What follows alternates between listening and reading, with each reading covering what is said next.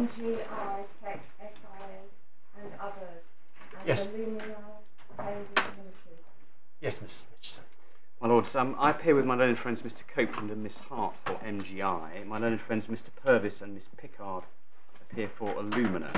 And as previously indicated to the court, I'll be addressing the appeal on the nucleotide patents, with my learned friend Mr. Purvis responding for Illumina, and then Mr. Hinchliffe and Miss Jamal will be attending later on behalf of MGI to deal with the labelled nucleotide patent, and Mr. Appellant will be attending on behalf of Illumina.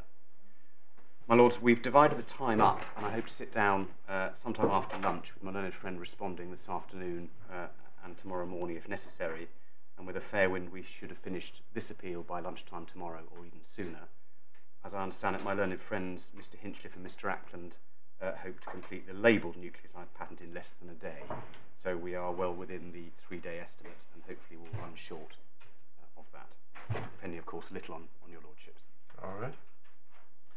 So my lords, turning first to my appeal on the nucleotide patents, there are two limbs to the appeal, priority and obviousness, and if it's convenient to the court, I'm going to deal with the priority appeal first for reasons which I will explain, and then turn to obviousness. And so the path I propose to take is as follows.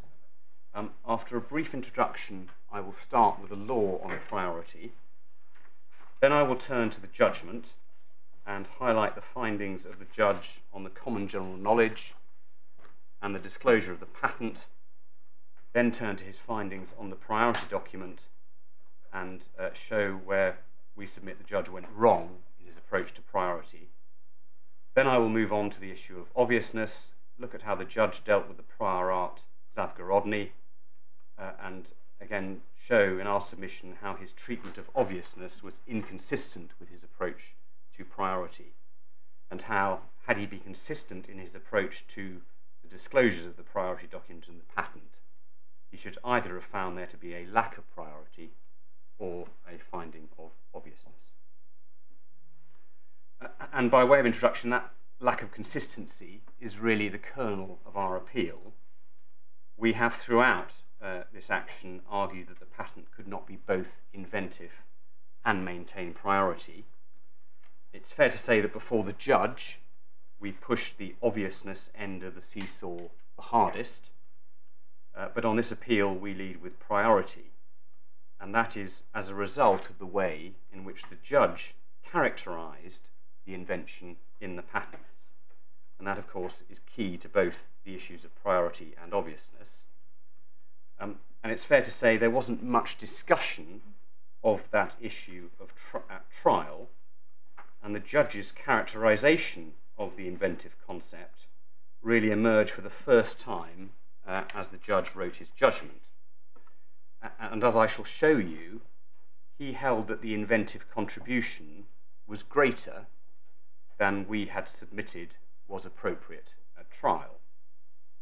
And as a result of that, it perhaps became easier for him to write a judgment holding that there was an inventive step over the prior art, because on his analysis there was apparently more blue water between the prior art and the patent. But the error that the judge made was not to reflect that same invention in his assessment of the priority document. And when it came to priority, in our submission, he treated the invention in the second priority document as a lesser contribution. And that enabled him to hold that the priority document was enabled at the relevant date, because there was a smaller gap in our submission between the priority document and the common general knowledge, and this gap was on the judge's findings plausible and sufficiently enabled. But of course we say that that approach was in error, because the invention in the priority document needs to be the same as the invention in the patent for there to be a valid claim to priority. And this is where the judge's inconsistent approach becomes most stark. Because had the judge treated the disclosure of the priority document in a manner consistent with his treatment of the patent, he should have held that the invention in the patent was not enabled by the priority document based on his findings on the common general knowledge. Alternatively, had he assessed the contribution of the patent in a way which allowed a valid claim to priority, he should have found it lacked inventive step, because on that basis there was far less between the prior art and the patent, and that gap was obvious to bridge. So, my lords, we say we win up one way or the other, and I shall start with the route through priority, if I may.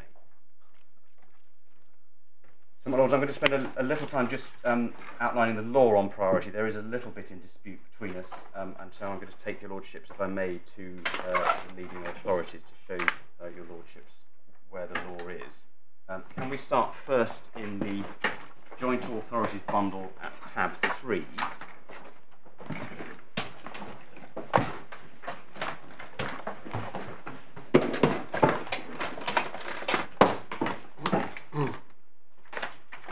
And this is the decision of Mr. Justice Jacobs, who then was in Beloit. And there's a short passage on priority beginning on page 732 of the report, 68 of the bundle.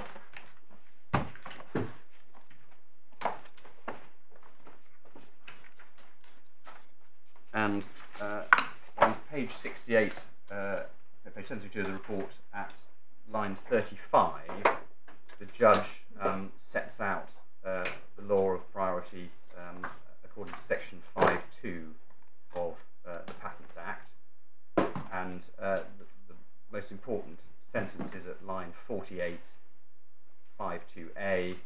If an invention to which the application in suit relates is supported by matter disclosed in the earlier relevant application or applications, the priority date of that invention shall instead be the date of filing of the earlier document. And the judge went on top of 733, he explains matter disclosed in the priority document really means information concerning the invention disclosed in that document. And then he quoted from Mr. Justice Aldous in Shearing Biotech's application, and perhaps if your lordships would just read the quote from Mr. Justice Aldous and the paragraph below that, please.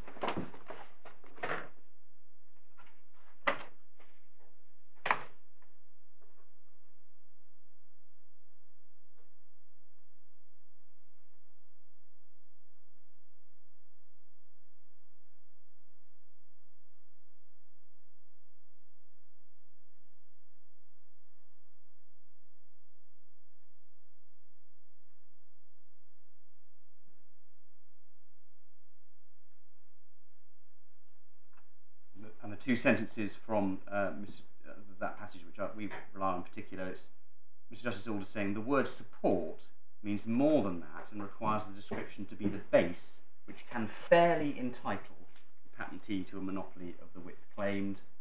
And he then refers to the Biogen case in the EPO where the Board of Appeal said the scope of protection in the claims must be fair, having regard to the way in which the invention is described. And then Mr. Justice Jacobs said, emphasised it has to be the same invention at line 29. And we say this theme, this requirement for fairness and the requirement to have the monopoly supported fairly across its breadth is consistent both throughout the English and the EPO authorities. Then, if I may, could I turn to tab 7?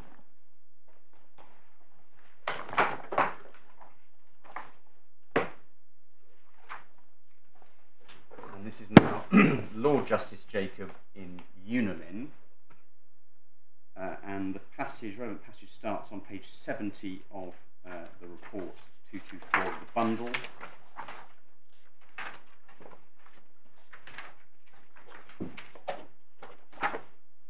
And this time Lord Justice Jacob starts with Article 87.1 of the European Patent Convention, and he sets that out at paragraph 38, and it's the reference there to the same invention on the penultimate line.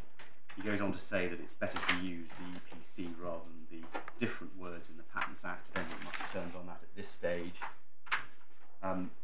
Then on page 71, in paragraph 40, he refers back to the Paris Convention, and there's a reference in that, in the middle of the passage from that, to the requirement for unity of invention. And he goes on in 41 to refer to the leading case in the EPO on priority, case G2 of 98. And the question there was whether the requirement of the same invention covers material implicitly disclosed in the priority application. And then the quote, the finding of what the Board of Appeal held in 42, familiar wording, priority can only be acknowledged if the skilled person can derive the subject matter of the claim directly and unambiguously using common general knowledge from the previous application as a whole. And then Lord Justice Jacobs set out some of the reasoning of the board, and that does help understand the wording in their ruling. So if, starting with 43, there's a quote where they say, in order to assess the claim, they look at distinction in one of the cases at the top of 72 between technical features which are related to the function and effect of the invention and technical features which are not. They then, just below the top hole punch, go on to point out that the definition of the technical features which are related to the function and those which are not may change during the course of prosecution and opposition of a patent. And then in paragraph 9 of their decision, they conclude, as a result of this, just below the middle of the page, from the analysis under point 8 above, it follows that an extensive or broad interpretation of the concept of the same invention, referred to in Article 87, making a distinction between technical features which are related to function and effect of the invention and technical features which are not, with a possible consequence that a claimed invention is considered to remain the same even though a feature is modified or deleted or a further feature is added, is inappropriate and prejudicial to a proper exercise of priority rights. Rather, according to that analysis, a narrow or strict interpretation of the concept of the same invention, equating it to the concept of the same subject matter referred to, is necessary. And they go on just below the bottom hole punch to note that this requirement for consistency is the same for the assessment of novelty and inventive step. And so they connect features together, and then you see the just over the page the familiar wording, the subject matter of the claim directly and unambiguously using common general knowledge from the previous application as a whole.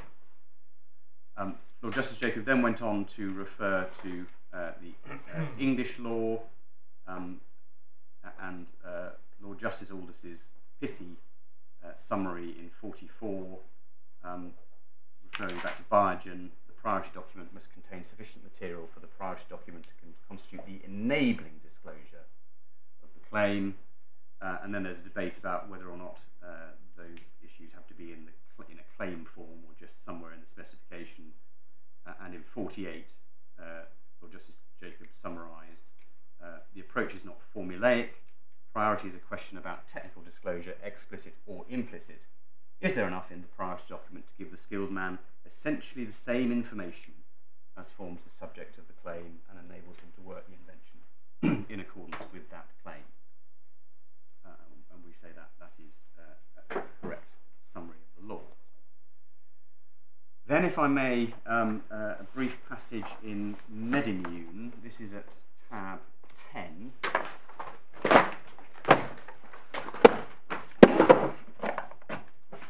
And the passage starts on page 694 of the report, page 354 of the bundle.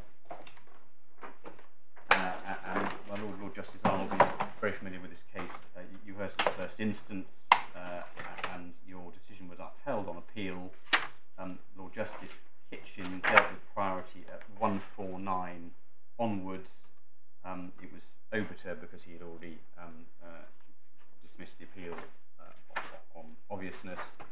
But he said as follows, he quoted from the same invention case G2 of 98 at 152, then he quoted from Lord Justice Jacob in Illumina at 153, and then the additional point in this case is his reference to his own judgment in Abbott and Vicio at 154, and he said there and approved So the important thing is not the consistory clause or the claims of the priority document, but whether the disclosure as a whole is enabling and effectively gives the skilled person what is in the claim whose priority is in question.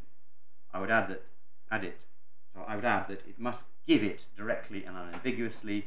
It's not sufficient that it may be an obvious development of what is disclosed. So it has to be there, not merely something that you can find out using uninventive skills. Then, my lords, if we may go to the next tab, which is Hospira, and this is a first instance decision of Mr. Justice Birss, and picking it up on page 387 of the bundle. For some reason, my judgment hasn't got individual page numbers at the top, and it's paragraph 144, and the judge there, he referred to the passage we just looked at in Medimune, and he then refers to 146. He points out that priority documents don't have to have claims, so it would follow that you don't have to set out the invention in the same format, at least, but it does have to be there. And then he deals with the argument run in that case that there was no requirement for plausibility of the priority document in 147 to 150. Perhaps if your lordships would just read 147 to 150.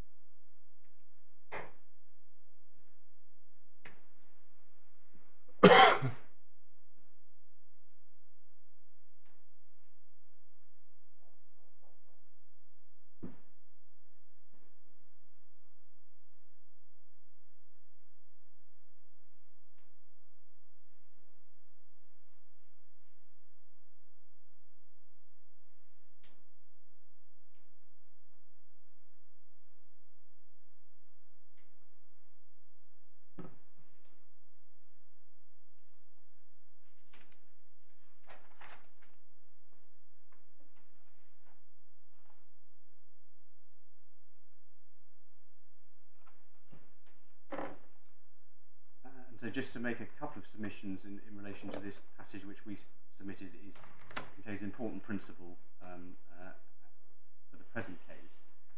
Firstly, the judge cross-referred to Biogen and Mediva in 149, and I'm afraid we haven't got that in the bundles, but the passage he is cross-referring to there is the familiar passage about principles of general application in Biogen and Mediva, where Lord Hoffman cites from Exxon in the EPO and the passage that the extent of the monopoly should correspond to the technical contribution. So we say that is all of a piece and is just as much of a requirement for priority as it is for a granted patent.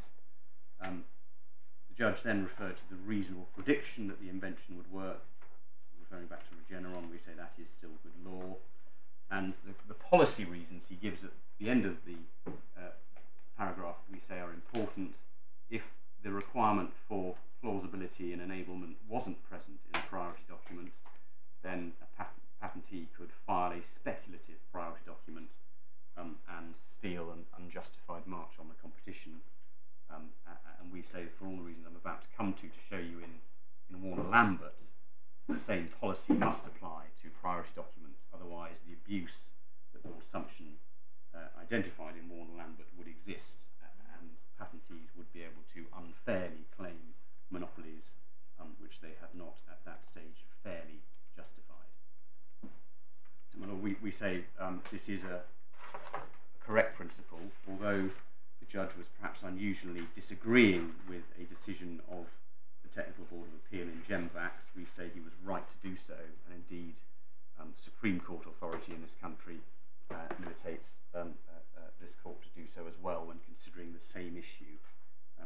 That is to say, whether an invention is properly supported, whether in the patent or in the priority document.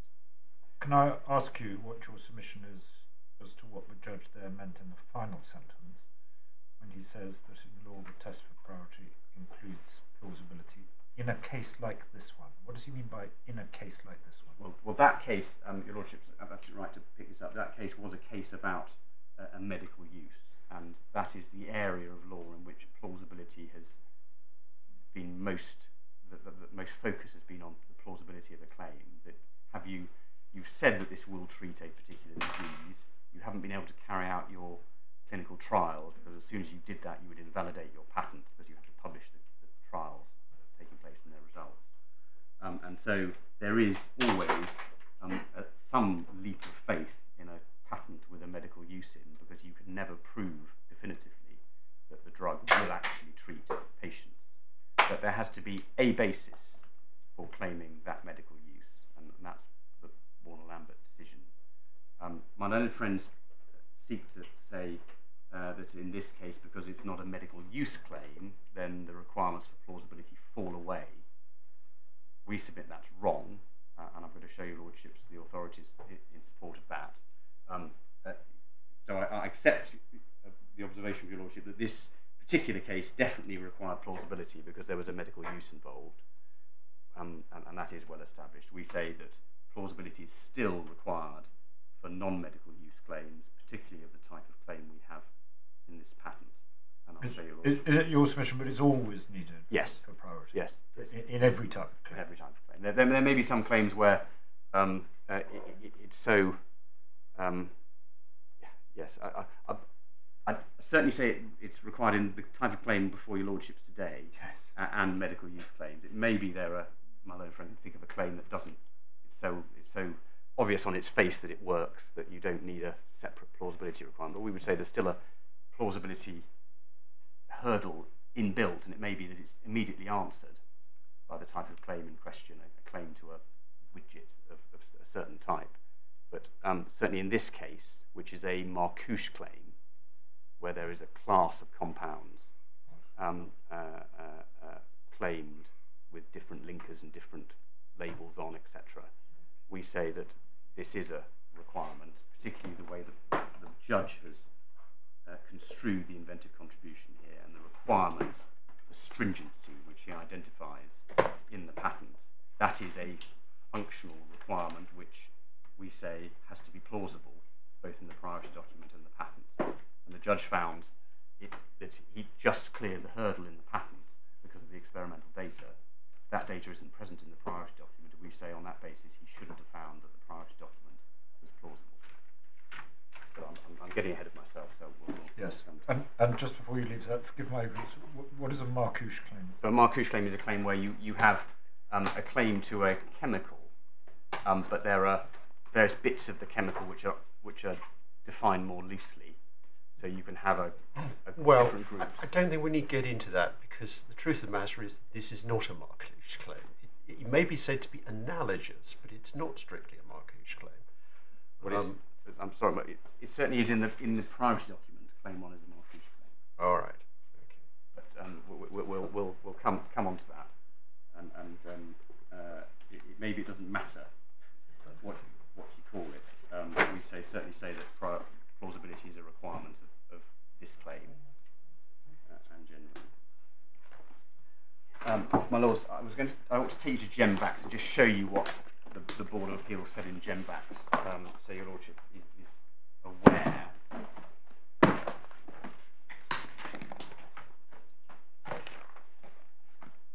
That is it's in the second authorities bundle at tab 24.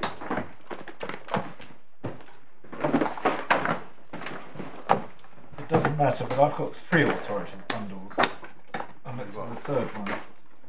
Very fortunate, my lord. I don't know where. Maybe they've been single side copies, and that's explains. I don't. I'm tab 24. That's probably in the third bundle. It is.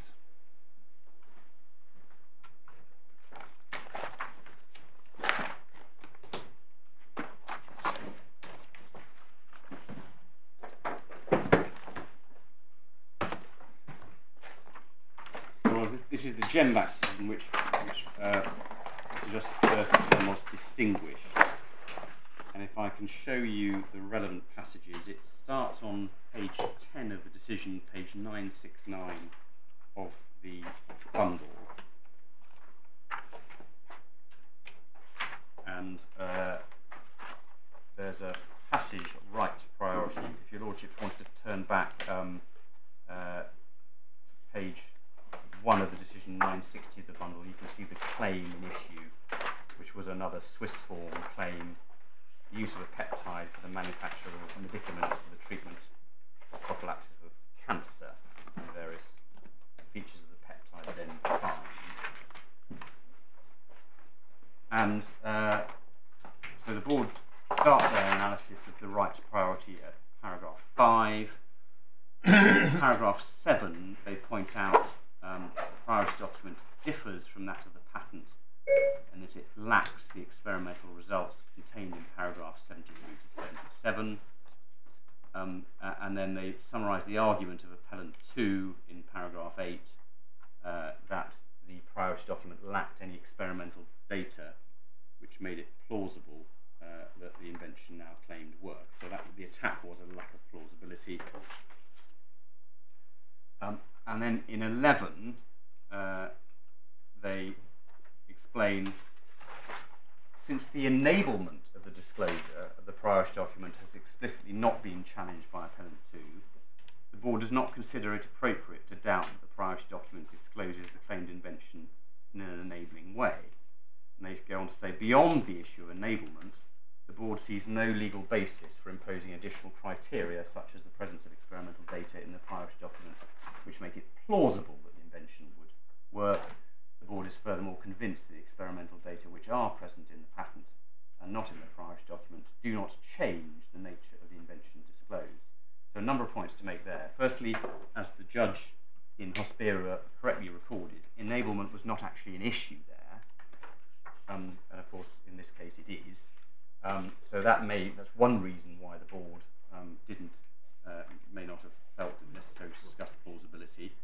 And they expressly say at the bottom of page 12, beyond the issue of enablement, i.e. putting enablement aside, they don't see any requirement to look at plausibility. And that might be right if enablement hasn't been challenged, but in any event, it certainly distinguishes this GenVax from the present case. And then in 12, they go on to say, Appellant 2 submitted that in view of decision 1329/04, it would be necessary that the priority document contained experimental data which made plausible that the invention now claimed work. However, said decision is concerned with the question of inventive step and is therefore not relevant for the present issue of entitlement to priority. And they go on to move on to novelty. And we say that this is characteristic of the way in which the EPO deals with these sorts of issues. They do look at this issue, but they tend to look at it under the head of inventive step. They salami slice the arguments and they put it under that heading. In our submission, the United Kingdom approach is more holistic, and plausibility is looked at not just under inventive step, but under the ground of sufficiency and indeed priority as well. And we say that if priority requirements are that it must be the same invention, then the questions of plausibility, if they're relevant to inventive step, they must also be relevant to the question of plausibility, because if you're asking what is the invention, you have to be asking the same question in each case. And we say that the only real mistake of the EPO is to silo this consideration under inventive step rather than dealing with it under priority. This is a single decision. What's the current state of the case law in the EPO on this issue? Well, my lord, we've looked into this. We've only found one other case which cites GEMVAX, and it merely records what GEMVAX says in the way that the EPO does. Okay. And so we haven't found that the position has advanced in the EPO since the GEMVAX decision was first published in 2007. So that's the only. My learned friend has come up with another authority over the weekend, which I will address your lordships on briefly, and we say that is consistent with what I've just explained to your lordship, which is that the EPO tends to look at this under the head of inventive step rather than priority, but in the end it all comes down to the same question: what is the invention, and is that invention plausibly disclosed, whether it be in the priority document or the patent? So I'll come to that after I've looked, if I may, at Warner Lambert, because we say that's the leading case on this topic in the United Kingdom at least, and there is quite a lot of guidance in that which supports the position that we adopt in this appeal. So my lord, that's back at tab 16, which may be in tab bundle 2 or maybe bundle 3 of my lord's.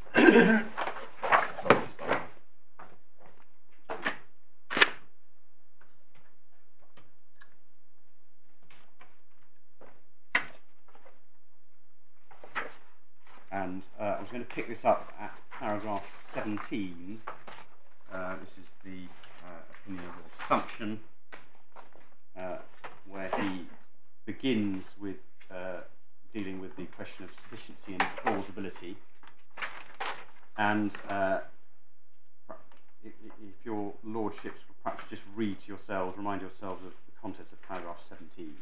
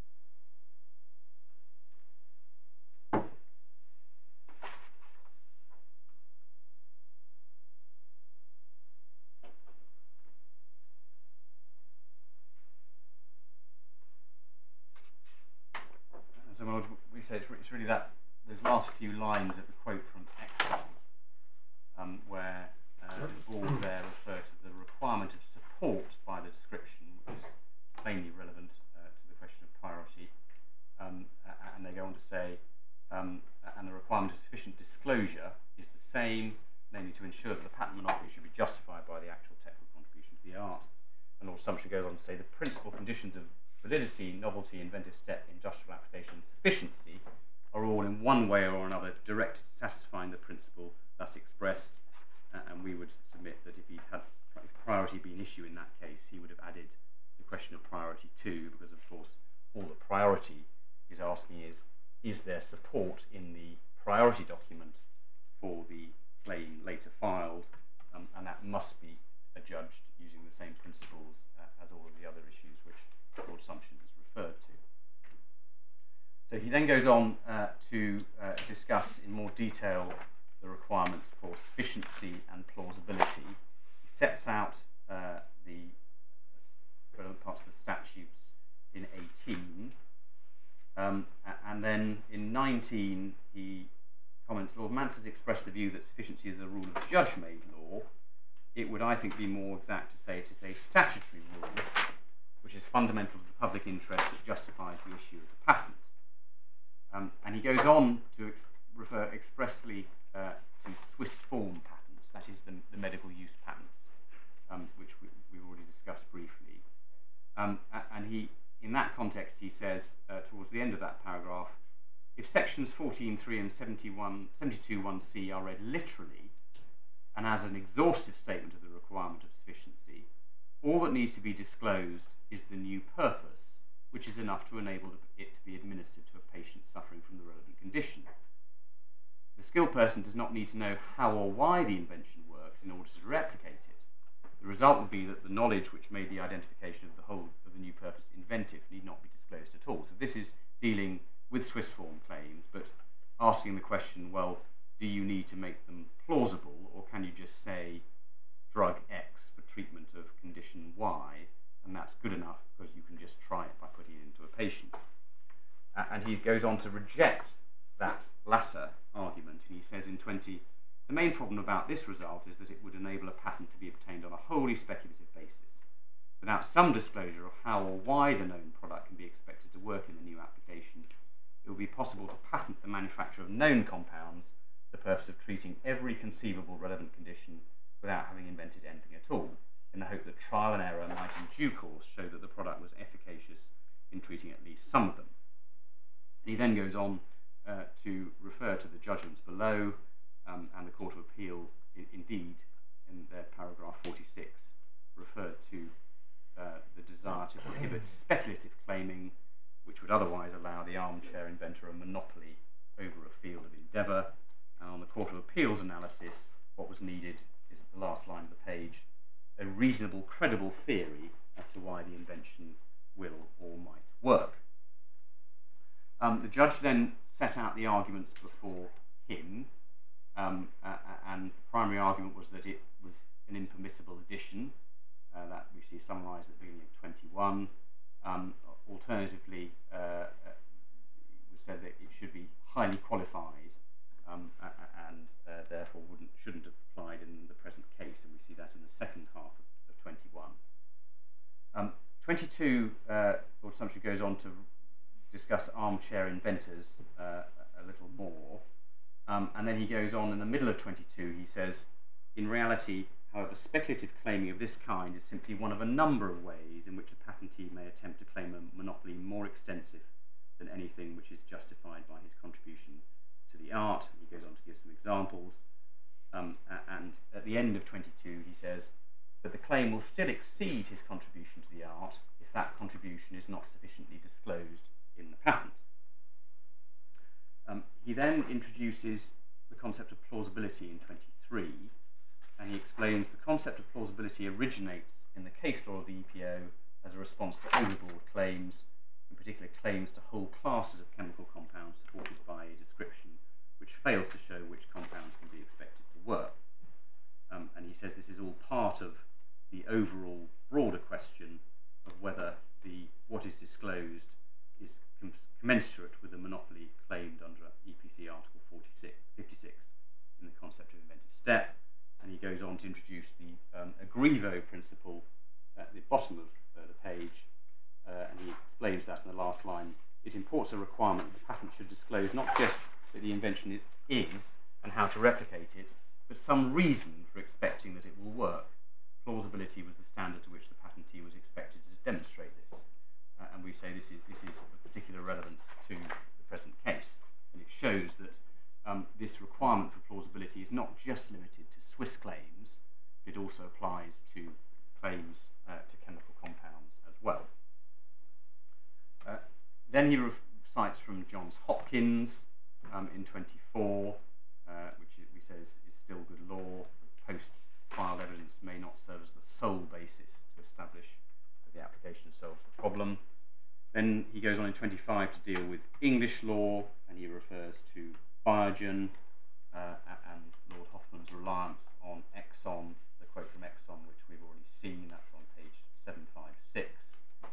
And he points out, just below the quote at the bottom half of page 756, he says, Lord Hoffman was not in these observations addressing the question of second use patents, and that's right, and we say that's just goes to show that Lord Hoffman's reasoning and his reliance on the principle that the extent of the monopoly must not exceed the technical contribution applies not just to Swiss form claims, but all claims in general, including those in the present case. Lord Sumption then goes on to discuss Swiss form claims in more detail in 26, but he points out that the jurisprudence for Swiss form claims didn't start in that field, and it started in the non-medical field. This is the first full sentence on page 757. This proposition was originally established in purpose-limited patents for non-medical uses. He refers to Mogul and Bayer, and then perhaps if your lordships would just remind yourselves of the quote from Bayer in paragraph 26, which he refers to. We say that is applicable to all types of claim.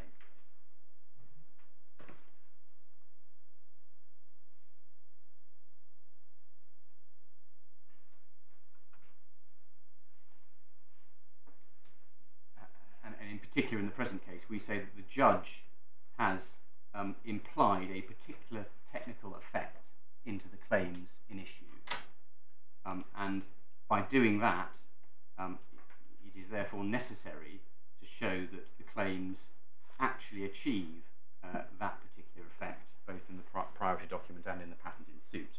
And that's where we say that the priority document falls down and why it is not plausible.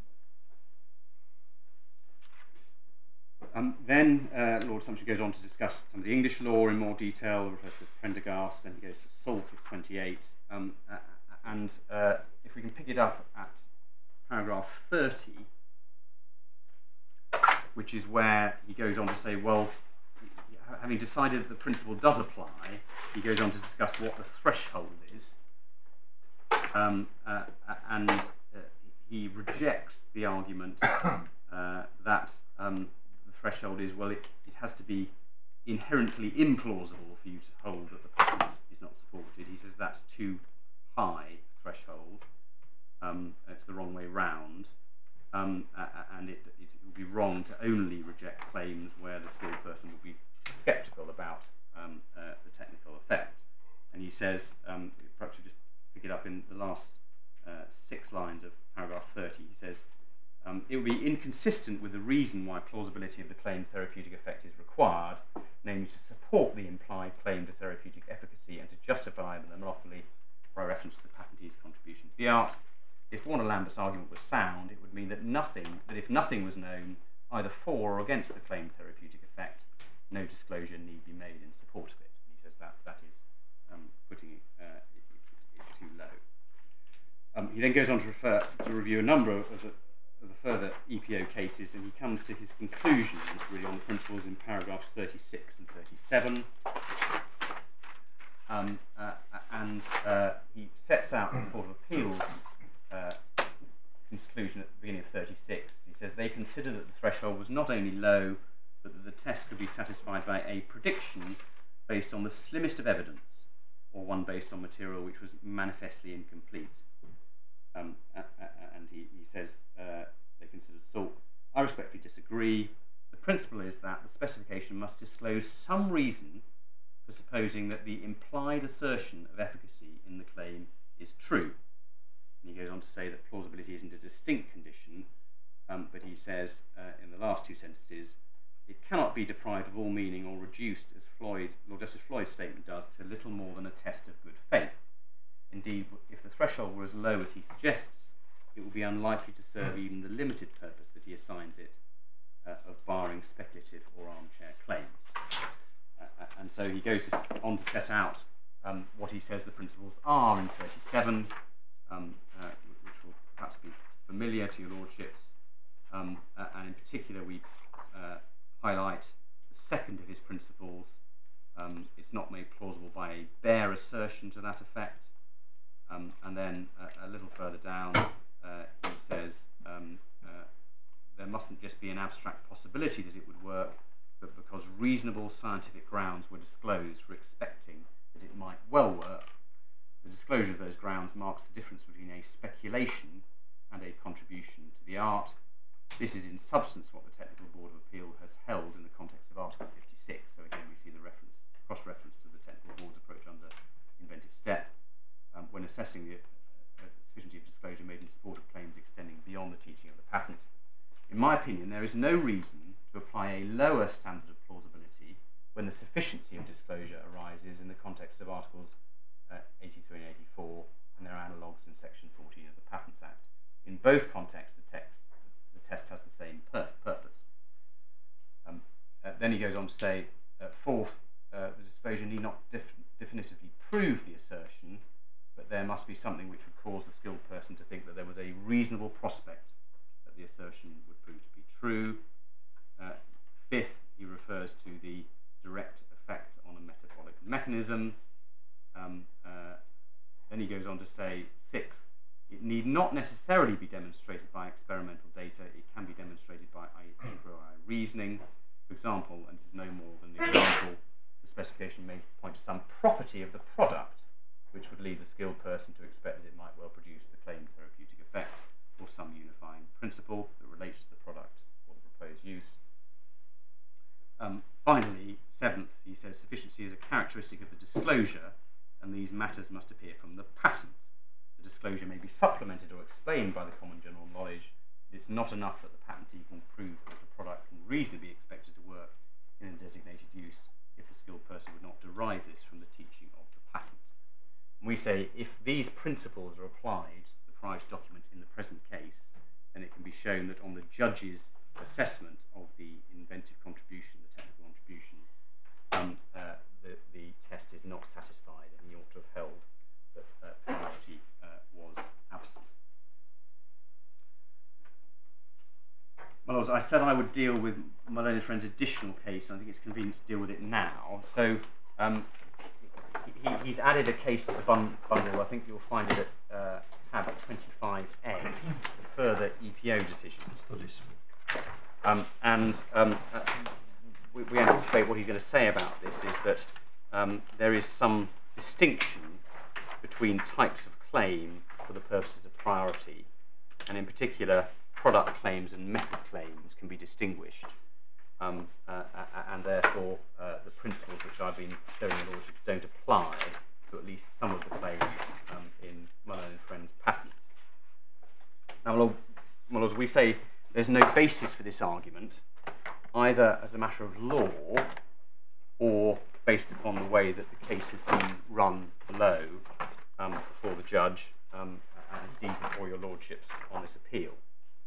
So if I can turn to the law first of all and deal with the point on the law, it's a decision of the Board of Appeal T161609, and your lordships will see the type of claim and issue in that case set out on page 1 of the decision.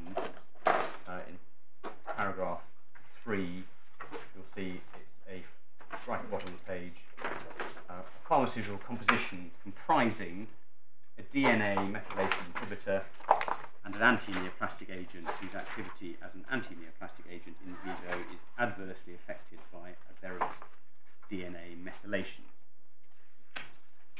If we then turn on to, and this was an appeal from a decision of the examination division, rejecting these claims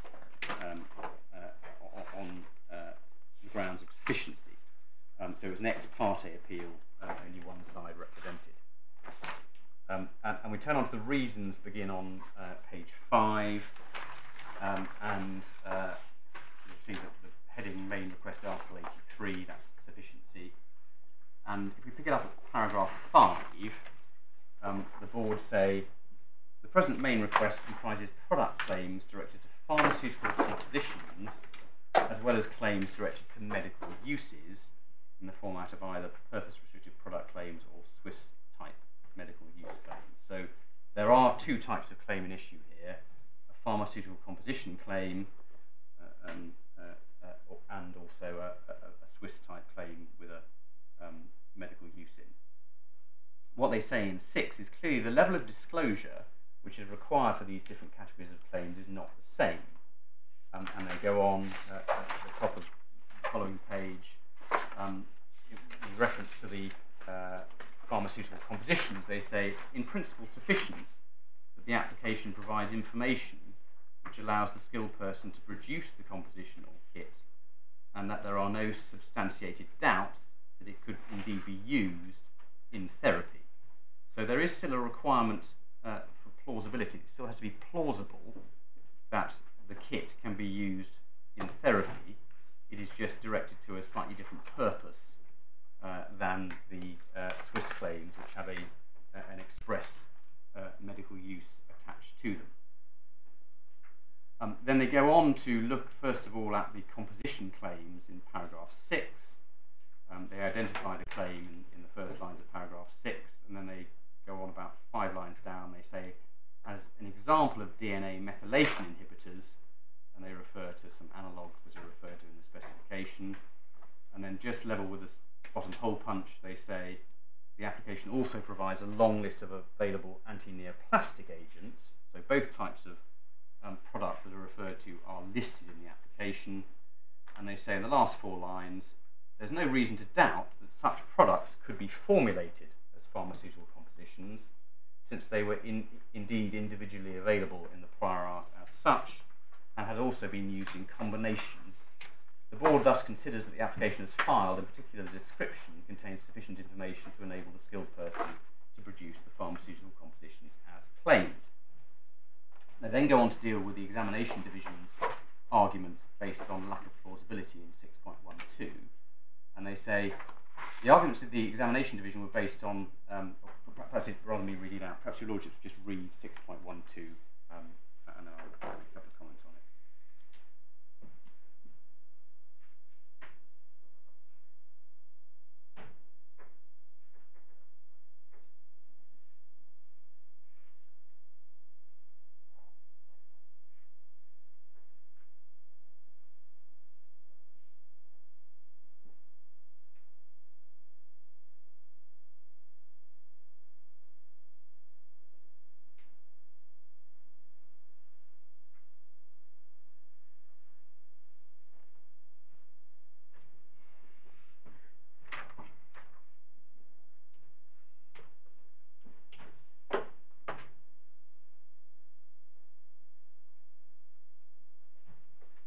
So there was obviously a reference in the specification to there being a synergistic improvement of the effectiveness of the anti-neoplastic agents. And what the board held in 6.12 is that it wasn't necessary for the purpose of sufficiency to require this to be a feature of the claim. And they said effectively that the claims were self-limited by the functional features in them of the anti-neoplastic requirement in the case of one of the agents, and the other feature was the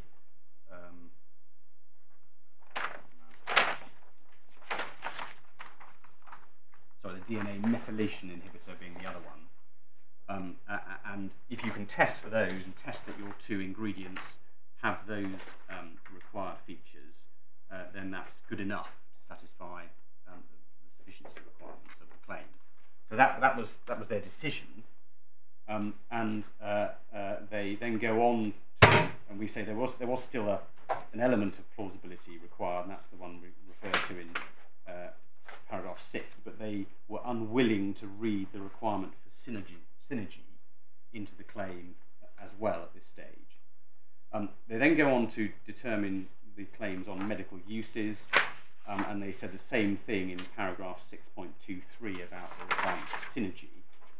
And they say the arguments of the examining division concerning an improvement or synergistic effect are also not valid for these claims, as these claims, that is the medical use claims, do not require such an effect.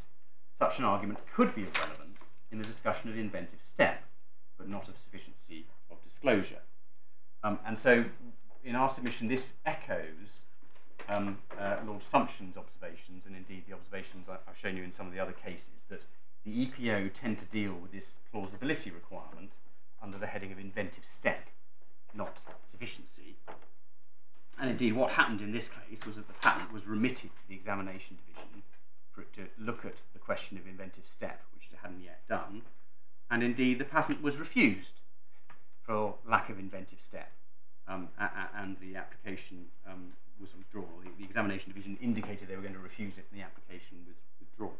And indeed you can go even further, and there's a divisional application which was eventually granted, containing some limits on the amount of each drug to be given, but even that didn't contain any pharmaceutical composition claims, and we say that's because such claims would not have been plausible based on the approach the EPO takes to inventive step.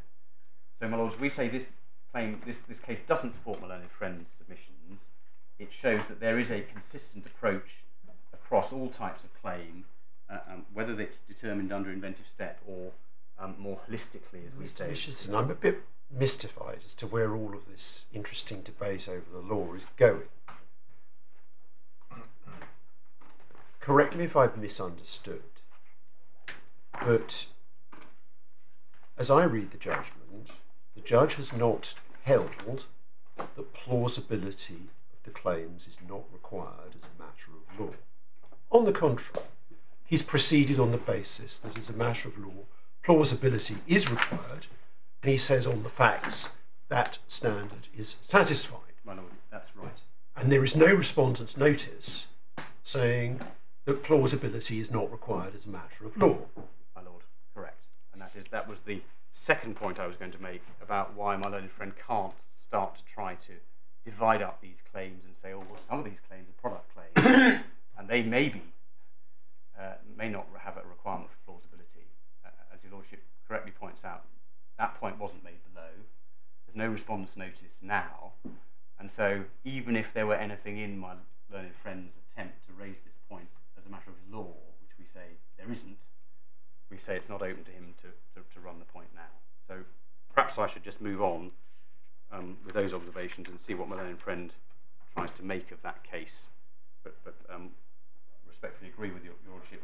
The judge did deal with it on the head of plausibility, and we say he was right to do so. He just got the facts wrong, or he was inconsistent in his approach on that basis.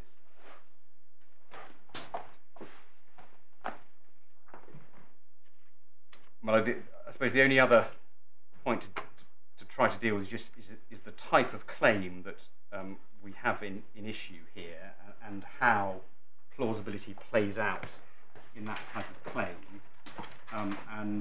Your lordships will be familiar with the type of claim from the judgment. Perhaps we can turn to the judgment now, and then there's one more point I need to make on the law before I come on to the judgment in detail.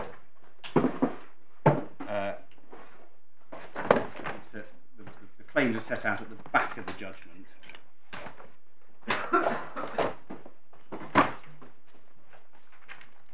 And so it's page 187 of the bundle, tab 6.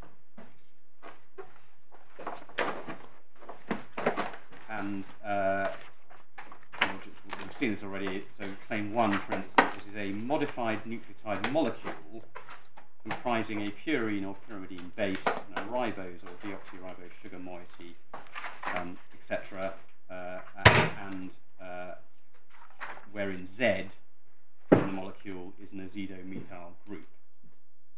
And then your lordship will see claim 2, a molecule according to claim 1, wherein said base is linked to a detectable label via a cleavable link or a non-cleavable linker, etc., etc. So your lordship, perhaps when your lordship put to me, oh, it's not a Marcouche, your lordship was perhaps referring to the fact that most of the Marcouche bit of claim 1 has been crossed out now. The point I was trying to make is that claim 1 is not to a single chemical, it is to a group of chemicals. It's a class of chemicals. It's a class of chemicals. Yeah, so perhaps that's a more accurate way. I should have described it like that rather than using the term Marcouche. But certainly, we say for the purposes of this case, class of chemicals claim, and of course that brings with it the requirements of egrevo. That is to say, all of the class of those chemicals must share any advantageous properties that are claimed. Otherwise, they would be mere chemical compounds and would be obvious on that basis. And if I know Lord Justice Arnold is very familiar with this principle. If I can just refer you briefly to the Idenix decision, which is in tab 13 of the bundles.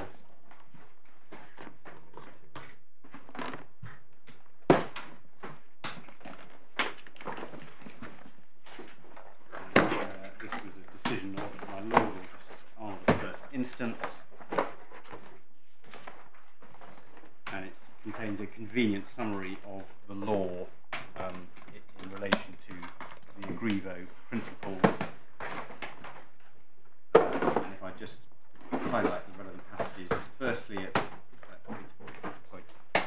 tab 13, page 507 of the bundle, and it's paragraph 304, your Lordship set out, referred to the compound claims, and you said that in some cases such claims are to be construed simply as those compounds. Then in 305 you go on to say, nevertheless there are some cases in which the specification makes it clear to the skilled reader that even though the claims are expressed as pure compound claims, it was not the inventor's intention to claim the compounds in the abstract and without reference to their intended use. And you go on to refer to pharmacia at some length, and then you note in paragraph 306 that in the present case it was agreed that the validity of claims 1, 2 and 5 could be assessed on the basis they were to be construed as pure compound claims, or not as pure compound claims, but as rather as claims to compounds which had anti-fluoride activity. And then you went on to deal with this in a bit more detail in a passage beginning on page 533 of the bundle, paragraph 426 onwards. And this is the allegation that there is no technical contribution. And you summarise the law, first of all, at 427 onwards, refer to Agrevo. And then in 429, you put what the board said, quote what the board said, if the claimed compounds were to be assumed not to have any technically useful property, then it could be postulated that the technical problem which is solved by the claimed compounds would be the minimalist one in such a situation, namely the mere provision of further or alternative chemical compounds as such, regardless of their likely useful properties.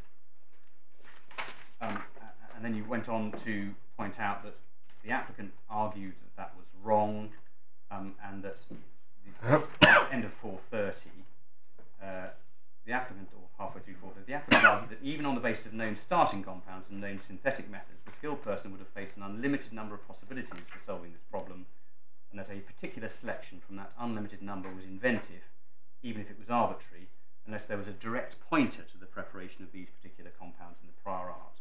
The board rejected this argument for the following reasons, and you set out the decision of the board there, and in particular the second sentence of para 2.53.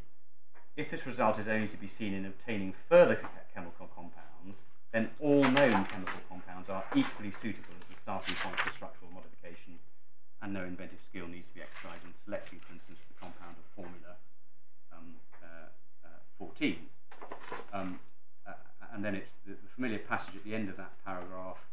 The board holds that in view of the underlying general principle set out in point 2.4.2 above, the selection of such compounds in order to be patentable must not be arbitrary, but must be justified by a hitherto unknown technical effect, which is caused by those structural features which distinguish the claimed compounds from the numerous other compounds.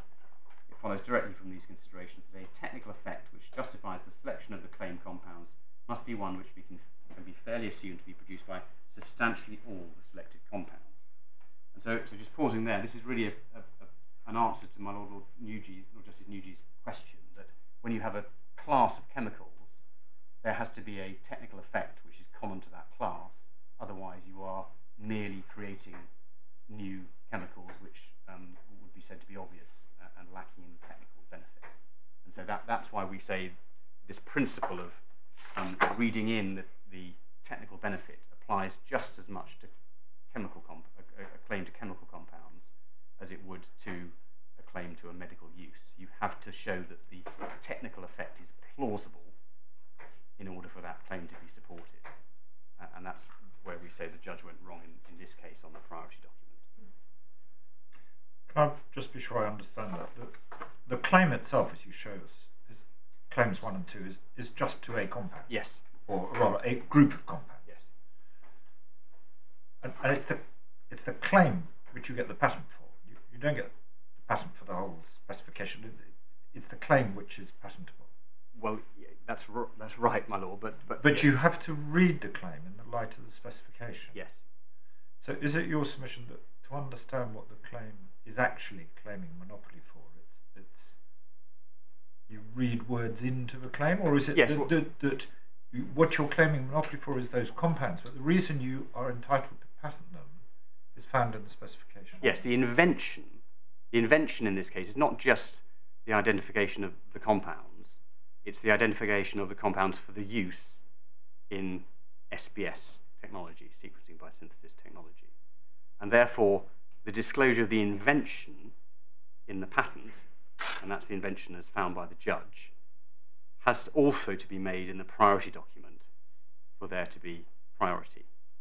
And the judge, I'll show you, plainly held that what the claims disclosed was not just a mere chemical, but it was a chemical having the characteristics of the specification at paragraphs 4 and 5 of the patent. And that was one that could be used as a reversible chain. Yes, it had various characteristics. It was stable, had long-term stability. It was efficiently added, efficiently removed, allowed further bases to be added. So all of these features were read by the judge into the invention. And whether he was right or wrong about that, I don't mind for the purposes of the priority analysis. What he failed to do was then analyse the priority document with these features in mind, when it was clear that he had read those features into the claim for the purposes of inventive step. And we say there was an error there. He was entitled to read them in on his judgment. He was entitled to read them in for the purposes of inventive step, because he said this is what the contribution is, and I'm going to see if this contribution is obvious from the prior art, and he held it wasn't.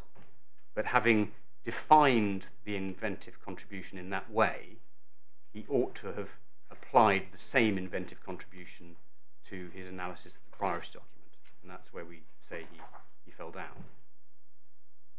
Now, I accept that at the trial, we said that the contribution was less than the judge held it to be. So we said the invention was smaller, and that was why we pushed the obviousness end of the seesaw perhaps harder at trial. But once you have built in those additional features to the invention, as the judge did, he then used that to decide that the claim was not obvious. He ought to have also borne them in mind in relation to priority, and we say he didn't properly. But I'm sorry to be so slow about this. In a Swiss use claim, you say compound X for use in Y. Yes. For use in some therapeutic benefit. That's written into the claim, so that if you're only infringing the claim if you're using compound X for that use. If you use compound X for some other use, you're not infringing it. Yes, the law is still a little unclear on that, but right. That's a reasonable assumption for the purpose of the discussion. Now, I think what you were saying is that in effect that's what the claim here is. It's a compound for a particular purpose, but I'm not sure that is what you're saying. I think what you're saying is the claim is the compound, but the reason you get a patent monopoly for the claim is because it does actually constitute a technical contribution. Is that right? That's right, and you have to have an invention, and that gives you a valid claim. And in some cases, regardless of the precise form of the claim, you read certain features into that claim which are not expressly there. And a class of compound claim, class of compounds claim, is one such claim, just as a Swiss form claim might be one such claim where you read in actual efficacy. And this is what I was showing your lordship. So in the Agrevo, there was a class of compounds that were claimed, as and the specification said they were herbicides, but the requirement to be a herbicide wasn't in the claim. And the Board of Appeals said, we need to imply this herbicide requirement into the claim. Otherwise, all you're doing is just listing chemical compounds. And if you list chemical compounds, that's anyone can sit and write out chemical compounds. Anyone could file a patent for that. You haven't contributed anything to the art by writing down some chemical compounds. So the board said you have to imply this requirement to be a herbicide into the claim. And if you can't show that all of the compounds in the claim have the herbicidal feature, then it lacks inventive step, because some of the compounds are arbitrary and lack the technical contribution.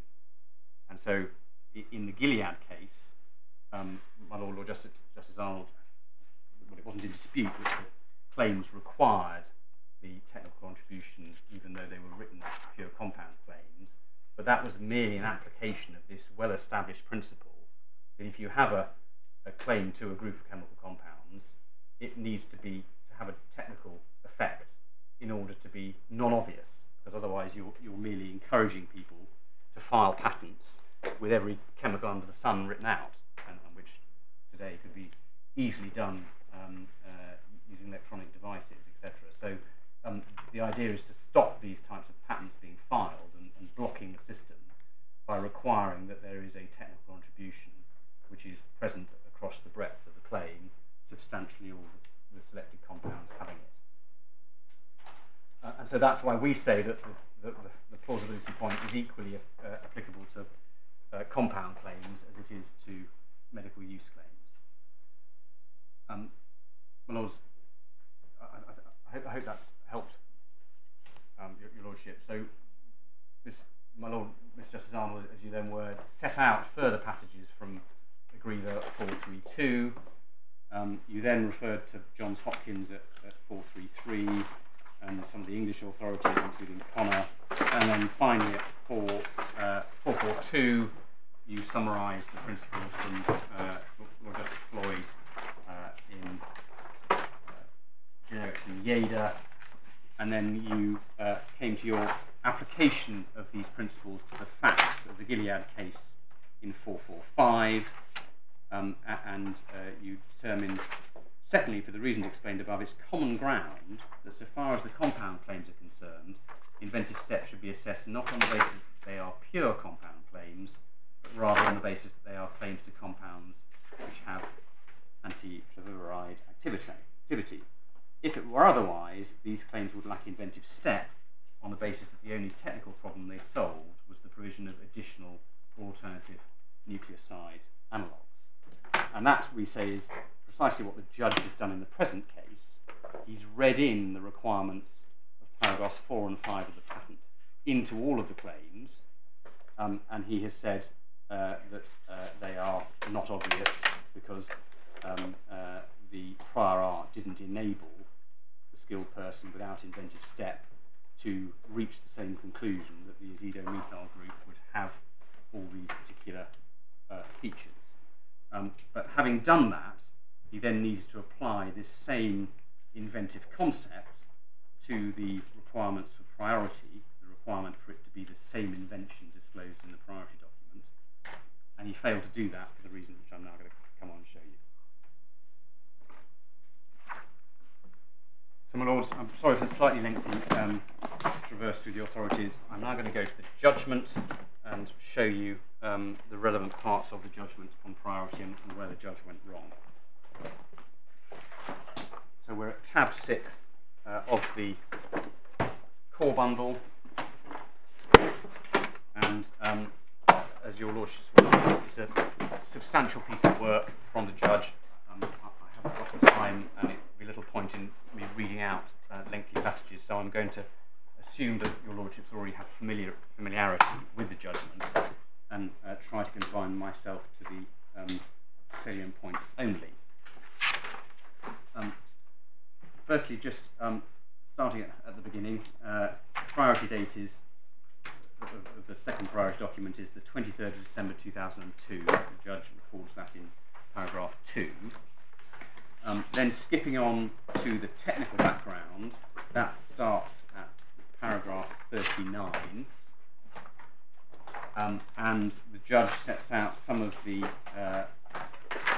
relevant background in 44 onwards, and your lordships will see the little figure showing Sanger sequencing. This was the prior art in prior art method of sequencing DNA in 44, and as your lordships will see, in a Sanger technique, what you do is you have numerous strands of different lengths, and each of the strands is terminated with a specific base, and you can read off the length of the strand by reference to the base which has terminated it. So if you look at the very top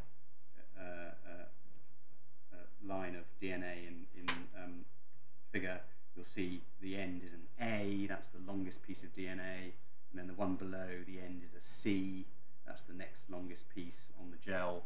And so by putting all this together, you can recreate the sequence strand by strand.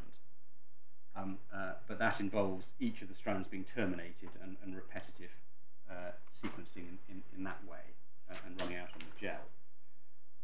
And so the judge goes on to introduce the technique of sequencing by synthesis in paragraph 47, and sequencing by synthesis using reversible chain terminators in paragraph 48. And he contrasts this with the Sanger technique, and the Sanger technique where each sequence gets blocked when you put the terminator on. In a technique using reversible chain terminators, you can terminate, identify the base, and then you can reverse the termination and add another base, and sequence the same strand in a repetitive way in that way, and that avoids some of the difficulties that the Sanger technique includes.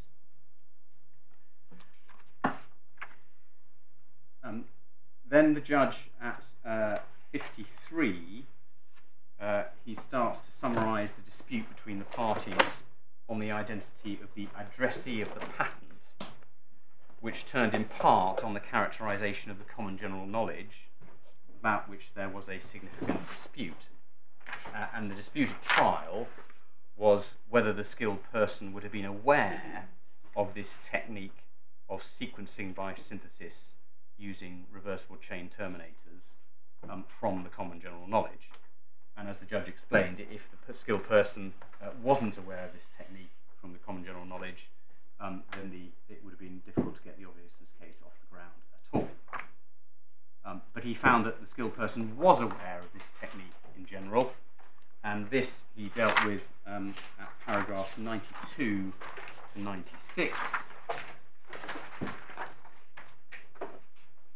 And perhaps I'd just ask your lordships to remind yourselves of 92 to 96, and I'll just make a couple of observations when we've read that.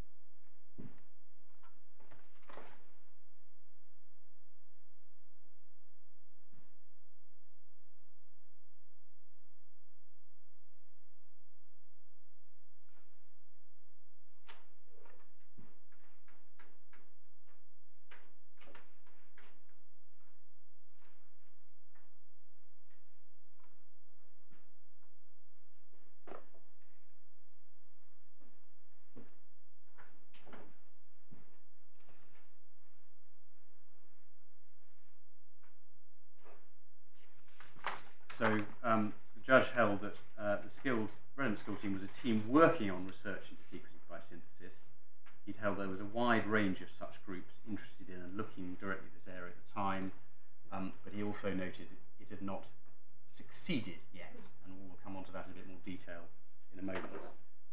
But certainly the skilled reader of the patent, the priority document, knew about the technique at large. The common general knowledge section begins at paragraph 101, and the judge starts to deal with the facts at 103 onwards.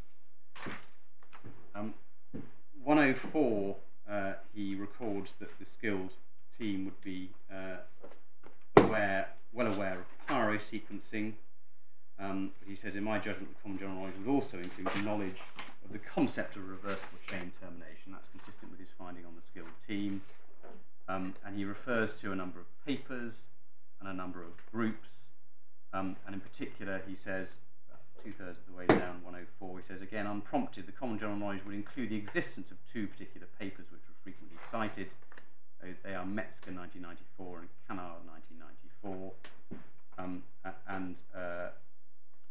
He goes on to say, what was common general knowledge was that these papers existed, published results, and represented the farthest anyone had got with reversible chain terminators as a concept. He then goes on to look at those papers in a bit more detail in paragraphs 108 to 109, and those are important because they inform the skilled person's attitude to reversible chain terminators at the priority date. In particular, at 108, in relation to the Metzger paper, first of all, he records that the authors of that paper reported that they had used a 2-nitrobenzyl protecting group on the 3' oxygen. They were able to cleave it off photolytically.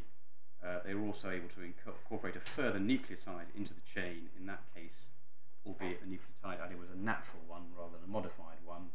In other words, Metzger 1994 achieved a single cycle of deprotection and reinitiation of DNA synthesis using the 3' 2-nitrobenzyl group.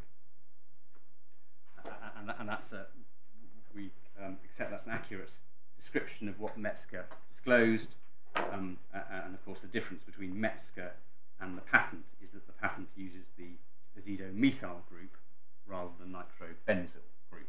And we'll come on to that in a bit more detail a little later. 109, the judge summarised it. Professor Mark summarised Metzger reporting a full cycle of incorporation, deprotection, and reinitiation of DNA synthesis for the 3' 2-nitrobenzyl block nucleotides. I accept that, subject to the qualification that the subsequent incorporation was of a natural DNTP. So what the judge is saying there, in other words, Metzger did not put the 2-nitrobenzyl on again the second time. They put a natural base on the second time, but that was understood to show that the strand had been deblocked and a further base could be added to it. Then 111, the judge refers to the Canard paper, and this involves a different blocking group, but about 2/3 of the way through 111, he records a single cycle of incorporation was reported. The method was said to work with 3 more DNA polymerases, albeit the data was not shown for those. The fact that data was not shown in that era of scientific publication before the ready availability of further data via the internet does not mean a skilled person would simply ignore what is said. So again, the Canard paper showing the single cycle of incorporation and referring to different polymerases. So he goes on, having made those observations about the papers, those which were, he said, known. He summarises from 118 onwards the evidence as a whole about the state of reversible chain terminators in the common general knowledge. He summarises submissions in 119, and he says in 120 that neither, at the end of 120, neither Metzger nor Canard had achieved anything more than an initial incorporation in 1994, and their later efforts up to 1999 had not succeeded. That's right, but of course, subject to the qualification as the judge had observed a few paragraphs earlier, in the case of the Metzger paper, it wasn't just an initial incorporation and deprotection, but it was also the addition of a further natural base. So there was a further round of addition, albeit the natural base, in the Metzger paper. 121, the judge talks about the problem to be solved, and he finds at the end of 121, he says, his approach was that the skilled person looks at Zabgorodny, that's the prior art, with a specific aim in mind of finding a blocking group that he might be able to use in a reversible chain terminated sequencing process. That's a reference to Professor Marks, who was our expert. And he says, moreover, the questions put to Professor Ledley were on essentially the same premise, that the skilled person came to the cited art interested in taking forward sequencing by synthesis with a new reversible chain terminator. Now, I don't accept that. We don't accept that observation at the end, in brackets at the end of 121. I'll come back to that under the head of obviousness, but I just wanted to note it as in passing as we go through. In 122, he records that the idea of pursuing new chemical groups was, on his finding, not part of the common general knowledge, not representative, and he gives some reasons for that. And then his summary is really in 126, and perhaps your lordships would just remind yourselves of what he said in 126 on the common general knowledge.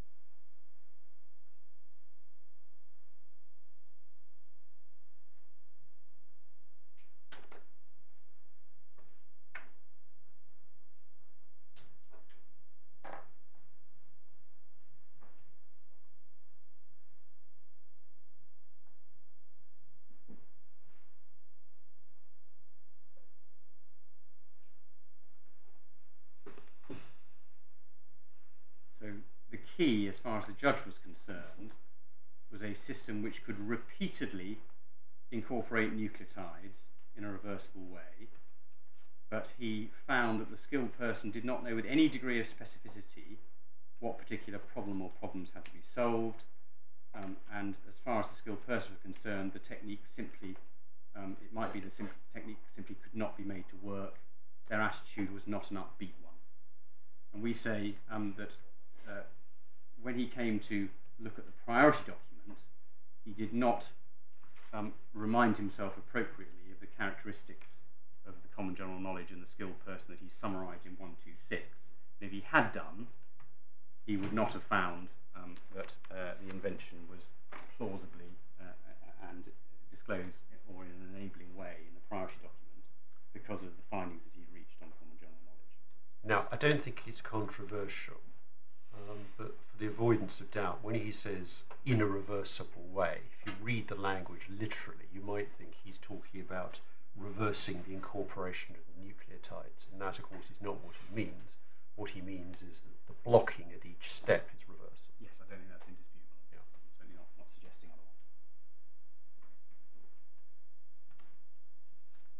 otherwise. So that's the common general knowledge.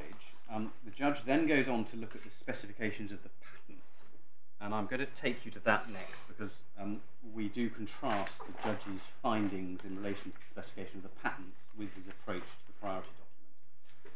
So the patents, he starts at 131, and at 133 he sets out paragraph 4 from the 289 specification, and he sets out the 5 particular features in paragraph 4: accurate sequencing, appropriate label, blocking group must be removable, and don't interfere with the integrity of the DNA. The sequence cycle can then continue with the incorporation of the next blocking group, and then in 5, in order to be a practical use, the entire process should consist of high-yielding, highly specific chemical and enzymatic steps to facilitate multiple cycles of sequencing. And he then goes on to set out paragraph 5 in 134, and the blocking group is said to have exhibit long-term stability, be efficiently incorporated, cause total blocking of secondary or further incorporation, and the ability to be removed under mild conditions that do not cause damage. He refers to these as, or the patent refers to these as stringent requirements, and we'll see the judge referring back to this word stringent later on when he concludes that these are all features that are required by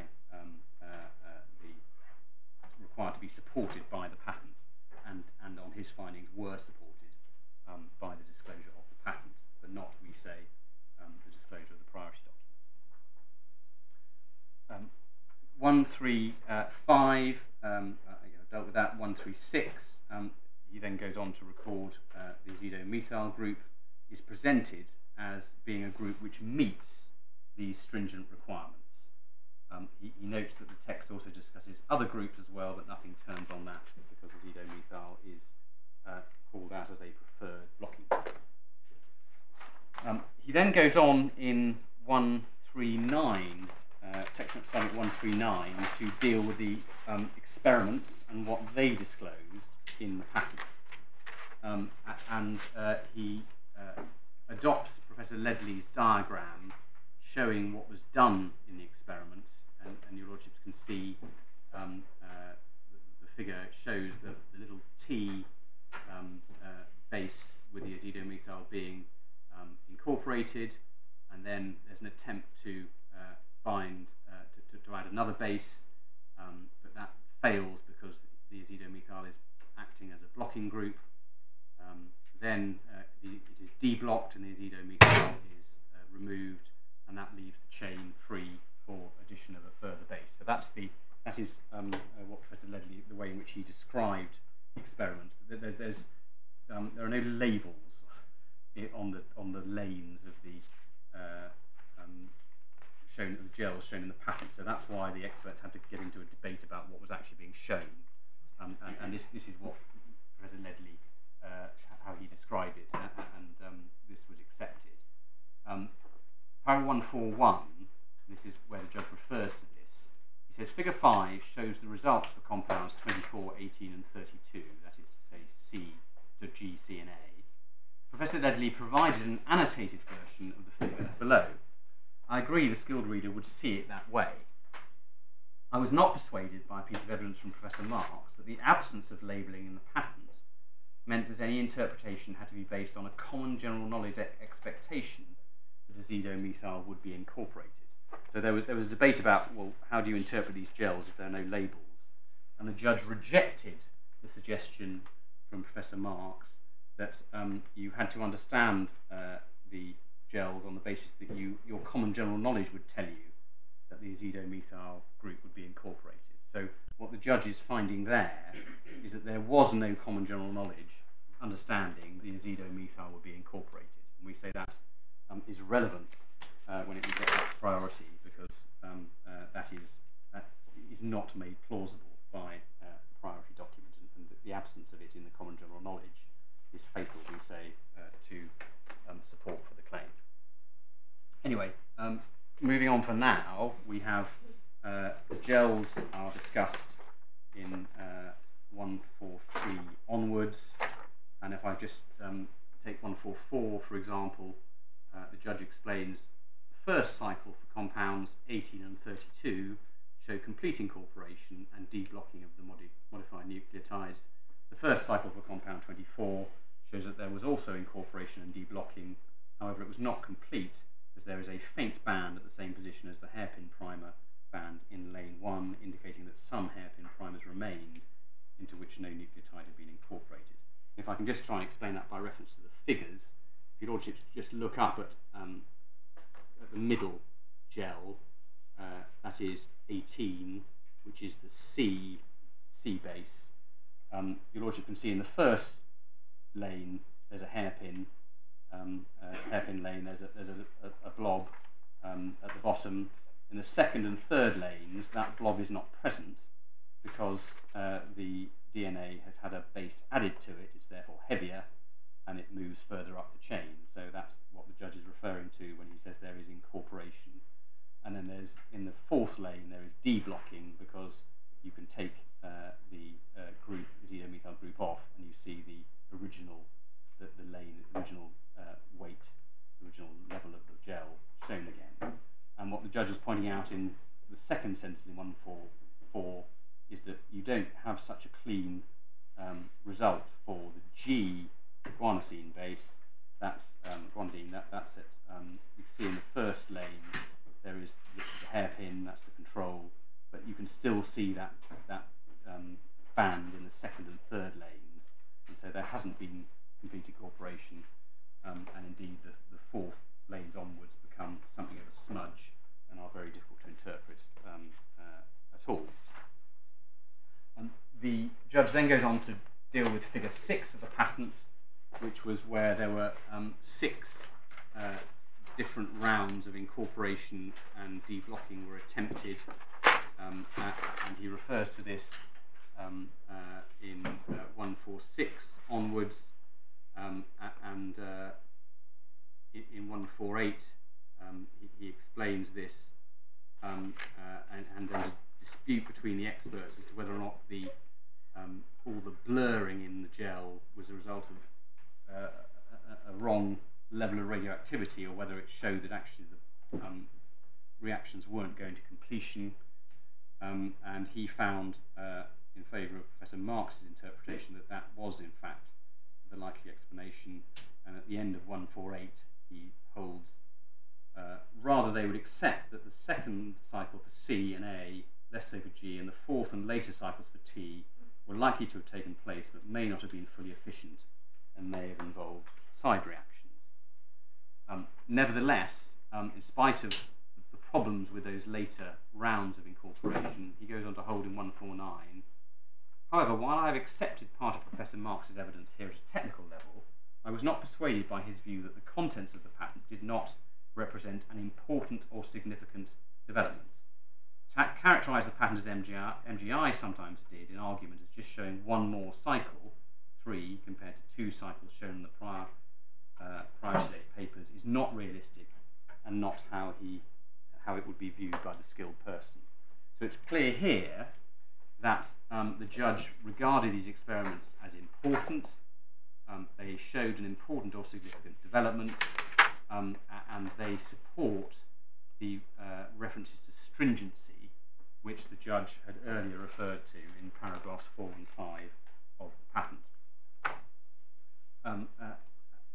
And indeed, in paragraph 150, the judge refers to some cross-examination by my learned friend. Counsel for Illumina put to Professor Marx that this experimental data was a significant technical advance in the field of reversible chain termination sequencing. Professor Marx did not accept that because of the quality of the data as summarised above. He was prepared to accept that the third cycle of incorporation of the T nucleotide was a step which had not been shown before, but he would not accept it was an important or significant development. This was the least persuasive part of Professor Marx's testimony, and on this topic I prefer the evidence of Professor Ledley. So just pausing there, the judge clearly doesn't accept Professor Marx's evidence, and he, on the contrary, found that these experiments showed an important and significant development. And the judge continues, Professor Ledley's view was as follows. The data shows that modified nucleotides with a 3' azido-methyl blocking group may be used for controlled, one at a time, incorporation of nucleotides into a polynucleotide. The 3 azido-methyl modified nucleotides were incorporated by the polymerase, resulting in chain termination. The blocking group and fluorescent label are capable of being removed using a water-soluble phosphine to regenerate the 3' hydroxyl, allowing further rounds of incorporation of 3' blocked nucleotides in a stepwise manner. I accept this evidence. So there the judge making clear that he thought what was important here was the demonstration by experimental evidence, including data, that the blocking group and the label can be removed and regenerated, and further rounds of incorporation can take place. And so in 151, he holds, in terms of efficiency, based on Professor Ledley's evidence, I find that the skilled person taking the patent as a whole, including these figures 5 and 6, would conclude that while further optimization of the conditions was likely to be required, they would expect it to amount to routine work. They would regard the data as showing that the incorporation and deblocking steps were sufficiently efficient to be a promising, repeatable technique. And he goes on to find that that would be routine work. And in 152, he summarises, overall, the skilled person reading the patent as a whole and taking into account the experimental results would accept as plausible the proposition that a nucleotide with a 3' azidomethyl blocking group satisfy the objectives set out by paragraphs 4 and 5. And so really this is probably the most important paragraph as far as my appeal is concerned, because what this shows two things. It shows firstly that the judge is reading the objectives set out by paragraphs 4 and 5 into the claims. Secondly, it shows that the reason that the skilled person accepts the promise of paragraphs 4 and 5 is because of the experimental results in the patent. That's why he found the promise plausible. Of course, the question that then arises is, if you have a document without any of these experiments, that is the priority document, how can you find the same invention to be plausible when the judge has placed such emphasis on the results, on the data, on showing the blocking group and fluorescent label being removed and reincorporated? And we say this is the error that the judge clearly fell into when it came to priority. So, my lords, that's the invention in the patent as the judge understood it. That is to say, the provision of a blocking group which satisfy the objectives set out in paragraphs 4 and 5. As I've said, the experimental results were crucial to the judge, and that's partly because he found that the common general knowledge would not give the skilled person the necessary basis for belief in the contribution in the patent. On the contrary, as the judge found, as I showed you earlier, the skilled person would not be optimistic based on the common general knowledge that he or she could achieve success in this technique with this or any other type of blocking group.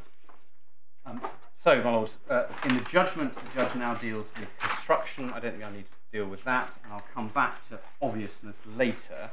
So, if I may now turn to the section on priority, which begins at paragraph 233.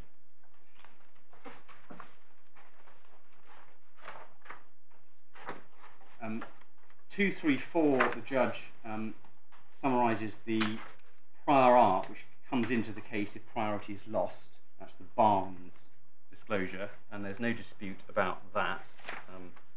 It wasn't in dispute below either. Then in 235, he turns to the law, and he refers to the requirement for an enabling disclosure in 235. He refers to the argument, our argument on priority in 236, and our reliance on the fact that there was no experiment.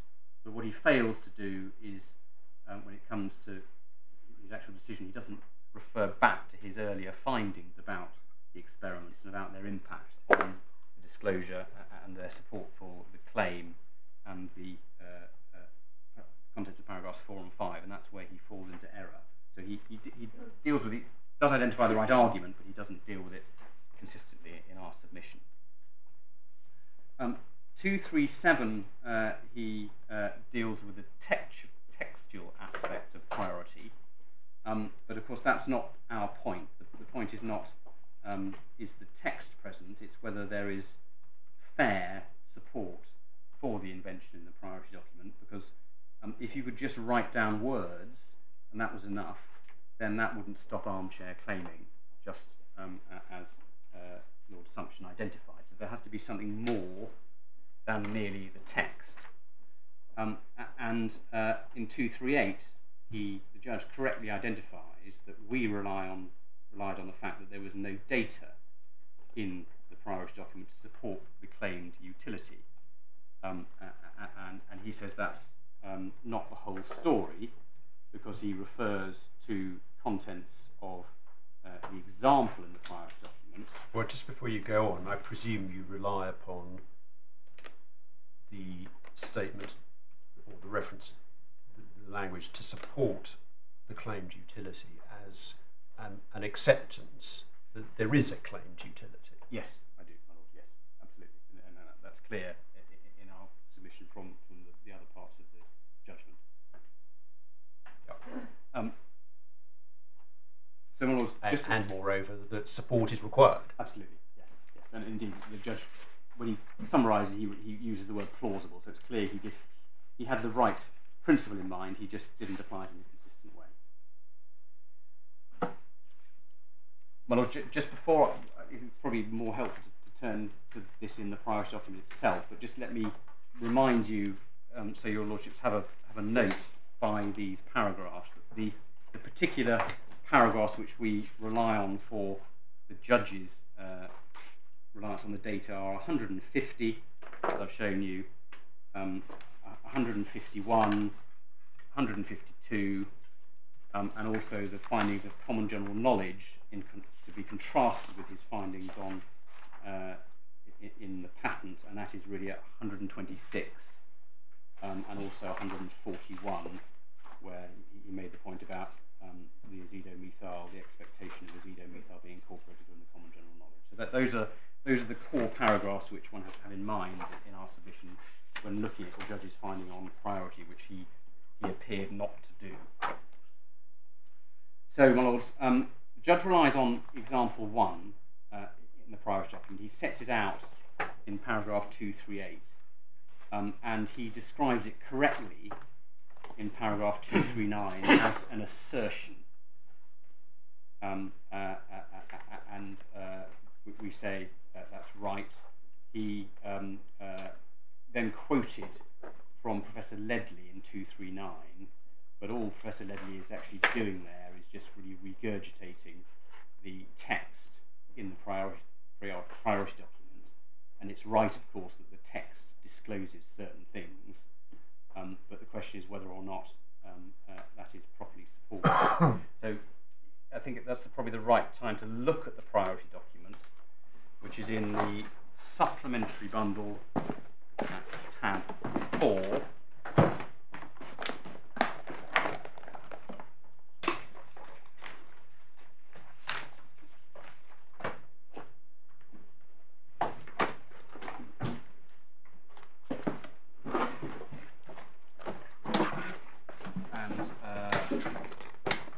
It's in the form of a patent application,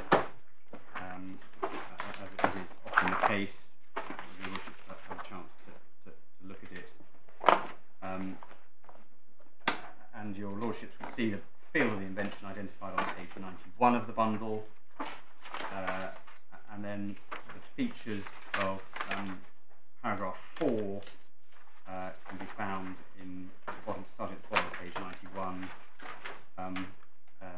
and onto page 92, and we say that the particular features which are not made good by the priority document are at the end, lines 19 to the end of page 2.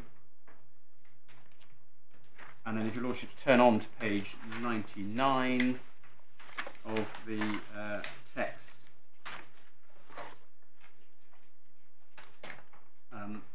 there is a passage which is the equivalent of paragraph 5. It's in a different place, but it is there in the priority document, just in case your lordships were wondering. And then on page 102, your lordships can see, just starting at line 31 of 102, there's a passage saying, in a preferred embodiment, the 3' OH group is blocked with, for example, an azidomethyl group as a protected form of hemiaminal, or a 3 to 4 dimethoxybenzyl off the oxymethyl group as a protected form of hemiacetal. However, other suitable protecting groups may well be used as disclosed in Green and Wood's protected groups in organic synthesis, John Wiley and Sons. And your lordships may have seen reference to Green and Wood's in the judgment, in other passages. This is the textbook that contains lists of suitable groups for different uses. But we certainly rely on the fact that as far as the skilled person reading this with their common general knowledge, they read this as disclosing that the azidomethyl group may be preferred, but other suitable protecting groups can be used from the common general knowledge source, that is Green and Woods. And we say, of course, the skilled person would read this with their common general knowledge expectations in mind in relation to the potential success of a technique such as this. Then we come to the examples themselves, and they start on page 113, and we see what is said. 3OH protected with an azidomethyl group as a protected form of hemianimal, and the group is set out there showing the azidomethyl.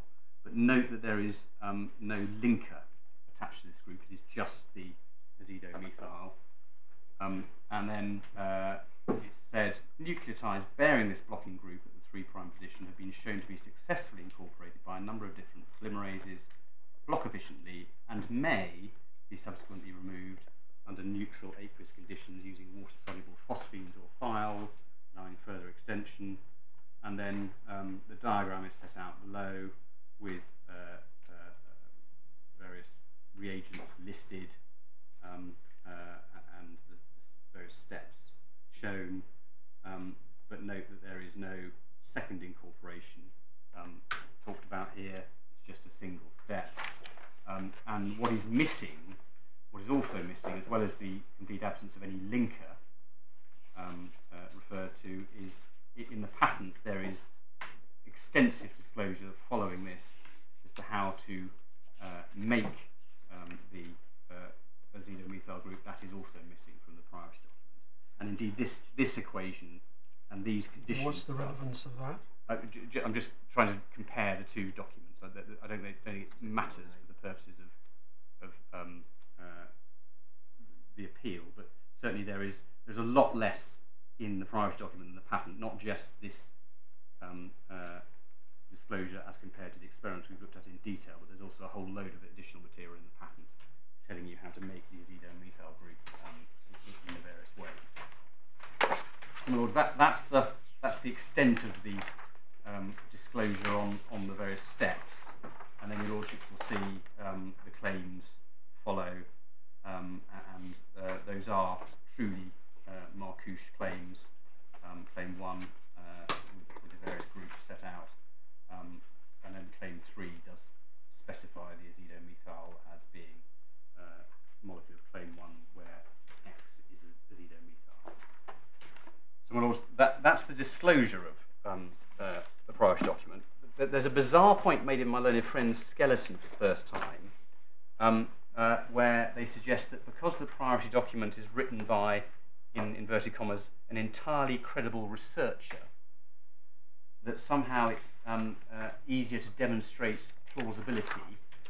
What we understand by this is because the name on the front of the patent is Solexa Limited, somehow they are deemed to be entirely credible, and that a research group connected to an ancient university gives the disclosure more credence than if the application had been made by an individual working out of their garden shed. My lords, we don't, that can't be right. The name on the front of the patent, or the attribution of the applicants as credible researchers cannot be relevant to the question of plausibility. There's not some hierarchy of non-peer-reviewed statements in these sorts of documents, and we say that can't assist my learned friends at all. The more important point is whatever the name on the front of the patent, we just don't see how the stringent requirements of paragraphs 4 and 5 of the patent can be plausibly satisfied by the prophetic experiment in example 1.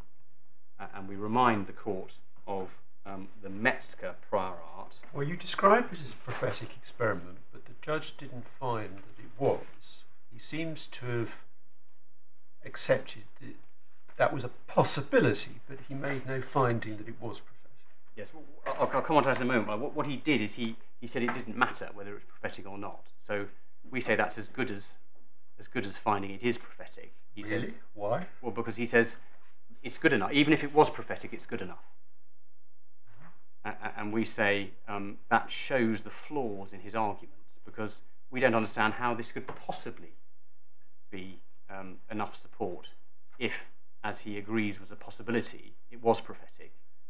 And that shows he plainly fallen into error. That would be contrary to everything that Lord Sumption said in Warner Lambert. If you just write something out and it's got no basis whatsoever, if you can get a patent that way, that would be contrary to all the authorities. And so we say the fact that the judge accepted that even if it was prophetic, it was enough, we say shows that he'd fallen into error and was applying the wrong standard. And my lords, we remind you that the judge had already found that the Metzger prior art showed the addition of a second base after the removal of the nitrobenzyl group. And we can show that even if you would think this wasn't prophetic, this was a real experiment, this experiment doesn't go as far as the Metzger prior art had gone, because it does not show the addition of a further base. And based on the skilled person's common general knowledge attitude, as summarised in paragraphs 126 and 141 of the judgment, the skilled person would just not think it plausible that the stringent requirements of paragraphs 4 and 5 had been met, even if for some reason they were to accept that this experiment had actually been carried out. And the reason for that is that there's no theory or explanation why azidomethyl is said to be better than the prior art. Indeed, it's not suggested to be better, as I showed you in the passage on page 102 of the bundle. It is said only to be as good as the Green and Woods lists of molecules that the skilled person had available from the common general knowledge. Moreover, claim 1 is a broad claim covering multiple groups or multiple different additions to the molecule. Even claim 3 can still have all the alternatives for the R groups, etc., in the molecule. Yeah. Sorry, on that point, why do we worry about the priority of claim 1? Surely it's sufficient if claim 3 is entitled to priority. Yes, but even claim 3 has X is fixed, but all the other groups are variable in claim 3, and we say that's also relevant. So if we go and see how the judge dealt with this in the judgment, and it's really the passage at 239 onwards. He firstly refers to it correctly, as I said, as an assertion. He then quotes from Professor Ledley. As I say, Professor Ledley has only really just parroted the wording in the specification. It just says it discloses certain things. Well, there's no dispute about what it discloses. The question is whether it provides proper support. And then the judge goes on in 240. He says, based on this, it seems to me that the conclusion that the claims are entitled to priority must follow. The same invention is disclosed in both the priority document and the patent. Disclosure in the priority document supports the claims and is an enabling disclosure. It also provides plausible information which supports the idea that a sequencing by synthesis scheme based on the claim 3' azidomethyl blocking group will work. And we say we don't understand how the judge can make that finding, because there is no data in the patent, there are no experiments, and on the judge's own findings in relation to the patent, that data and those experiments were highly relevant to his findings that the invention was supported, and indeed as to the nature of the invention. And in the absence of that data and those experiments, we just don't understand how the judge can say that there is the same support in the priority document as in the patent. Well, he doesn't say it's the same support. He says it's the same invention, and then he says it's sufficient in the priority document to support the claims. Yes, but he's defined the invention in the earlier passages by reference to the experiments and the data, and he said this is an important and significant development because of the data and the experiments that are disclosed, and that's why the molecule claimed and the methods claimed are said to have the stringency, the objectives set out by paragraphs 4 and 5. So in our submission, if you take away that data and those experiments, you cannot conclude that the 3-azido-methyl blocking group satisfies the objectives set out by paragraphs 4 and 5. And if that is the invention that the judges arrived at when looking at patents, that invention cannot be supported by the priority document in the absence of the data and the experiments. So the judge, I'm afraid, has fallen into error.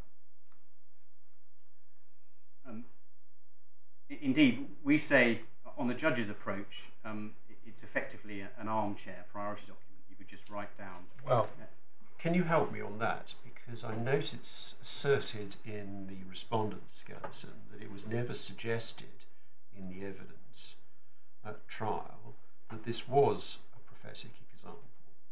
Is that correct? My lord, I don't know whether Professor Leddy didn't comment on the example more than the evidence you've seen above, that passage above. Well, he takes it at face value. He does, and I'm assuming that there was no evidence from Professor Marks saying this is fiction. My lord, that's right. That's right.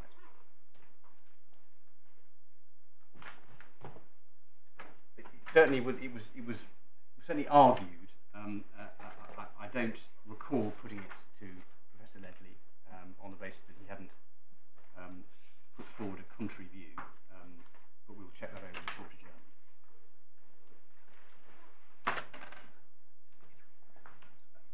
And so, my lord, we say effectively this is a rubber stamp for armchair priority documents, and moreover, the way the judge seems to think this works is that you're given enough to go ahead and do some more experiments to see effectively the experiments in the patent to provide the support for the invention. But that's akin to saying that the priority document makes the invention obvious, not that the priority document has supported it. And that, of course, is contrary to the law, as I showed you in Beloit and in the floorboards case. And so, my lord, we say there is insufficient support in the judge's findings in 240, particularly compared to his earlier findings on the patent. And in 241, he goes on to say, one might have a degree of scepticism in the way example 1 is written, the assertion of 100% yield and the absence of gels, whether such a test really had been carried out, or whether this was a so-called prophetic example. However, on the facts of this case, I find that does not matter. It does not render what is described any less plausible. And this is the point we just can't understand. But effectively, the judge is saying, well, even if it is prophetic, it doesn't matter. And that's where... Yeah. Well, can I ask you two questions? I mean, before we get on to that, I mean, I think my first question really arises out of what he says in 240.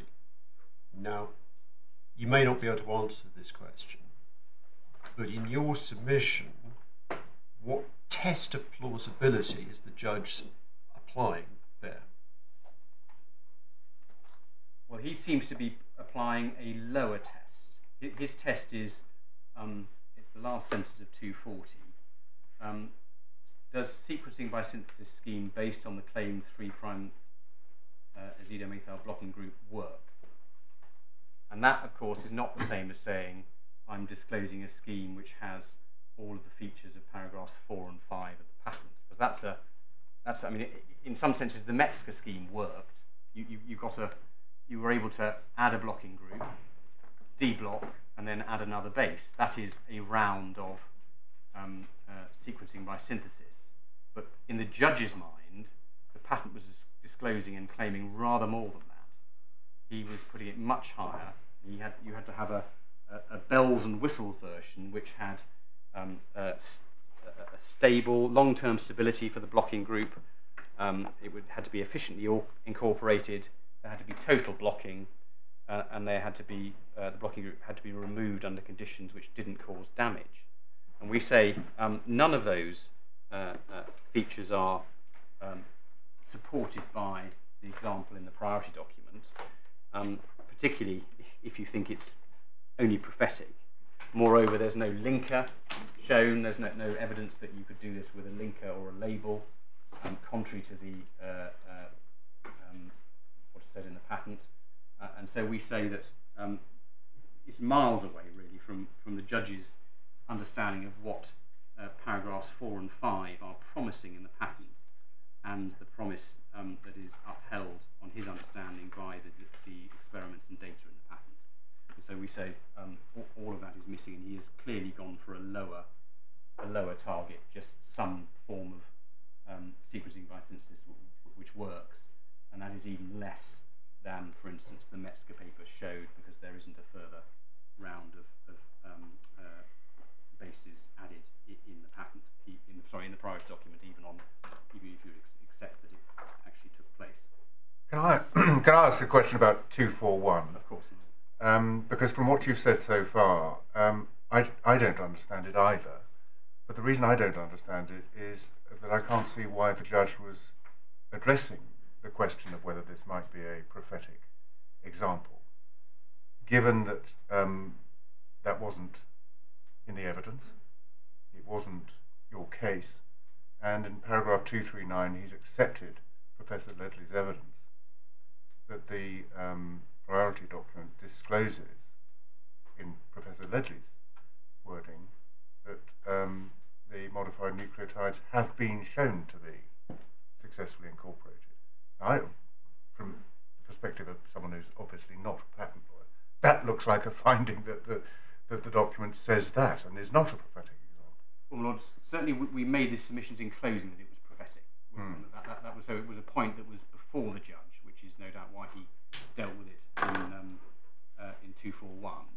And it's quite common to find in patents some examples where data is given, and one can see that an experiment has been done, and other examples where steps are set out which could be carried out, and those are part of what are called prophetic examples. You could go and do this if you wanted, yeah. But they haven't actually been done. And so our submission was that this would be understood not to have been actually done, because no data was provided, no support was given for the scheme. I'm a bit puzzled by what you've just told me, as you said. So let's start with the basics. There's nothing wrong with writing a prophetic example in your patent application. Moreover, it is done from time to time. People make predictions and they turn out to be vindicated. So that in itself, there's nothing wrong with it. No. But if you have a dispute as to what a patent application discloses to the skilled person, then it may be highly relevant as to whether the skilled person would interpret what's written as being an actual experiment with real results, or simply a hypothesis, that is to say, a prophetic example. And if there is a dispute about that, one would expect it to be addressed in the evidence of the experts, because it is the experts who assist us to read the document through the eyes of the skilled person. And therefore I'm a little puzzled by what you seem to be telling me, which is that a submission is made that is a prophetic example unsupported by any evidence. Yes, but it seems to be a submission. I understand the point your Lordship's making, but it seems to be a submission the judge, he's dealt with it in 241. He said, even if it is prophetic, it doesn't matter. And we say that underlines that he must have fallen into error, because he's saying, okay, I assume that it is prophetic. I still think there's enough disclosure here. And we say that must be wrong, because if it's prophetic, if there is no data anywhere in this patent to support the assertion that azidomethyl works, then the skilled person is in no better position than they are with the common general knowledge, where they are not optimistic. In fact, they might think it wouldn't work at all. We say that is really the problem with 241, is that the judge has, by dealing with it, purporting to deal with it as if it was a prophetic example, he's underlined the error he's fallen into, because on his understanding it makes no difference. And we say if it is a prophetic example, it would be no different to the long list of leaving groups in Green and Woods, for instance, but based on that, the judge had already found that the skilled person was not optimistic of success. And so we really use 241 as a way of demonstrating that the judge has applied the wrong standard. Because if he had applied the right standard, he ought to have found it would make a difference whether the skilled person found it prophetic or not. And because he has plainly applied the wrong standard, and because my learned friends don't have a respondent's notice, we say that the only conclusion you can come to is that the judge fell into error in determining whether or not priority was properly claimed. Yeah, so rephrasing what you just said in slightly different words, you say it plainly does matter whether the example is prophetic or not. That's precisely why the submission was made in the first place, whether or not there was evidence to support it. Indeed. And that must show, you say, that he's misinterpreting the disclosure of the document. Absolutely.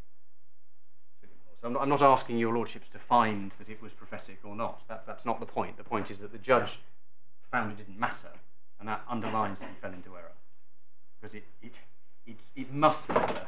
It must matter based on the law that I showed you earlier. Otherwise, anyone could write out patents their heart's content with no possible support, and that would be the problem of armchair patenting, which Lord Sumption correctly identified.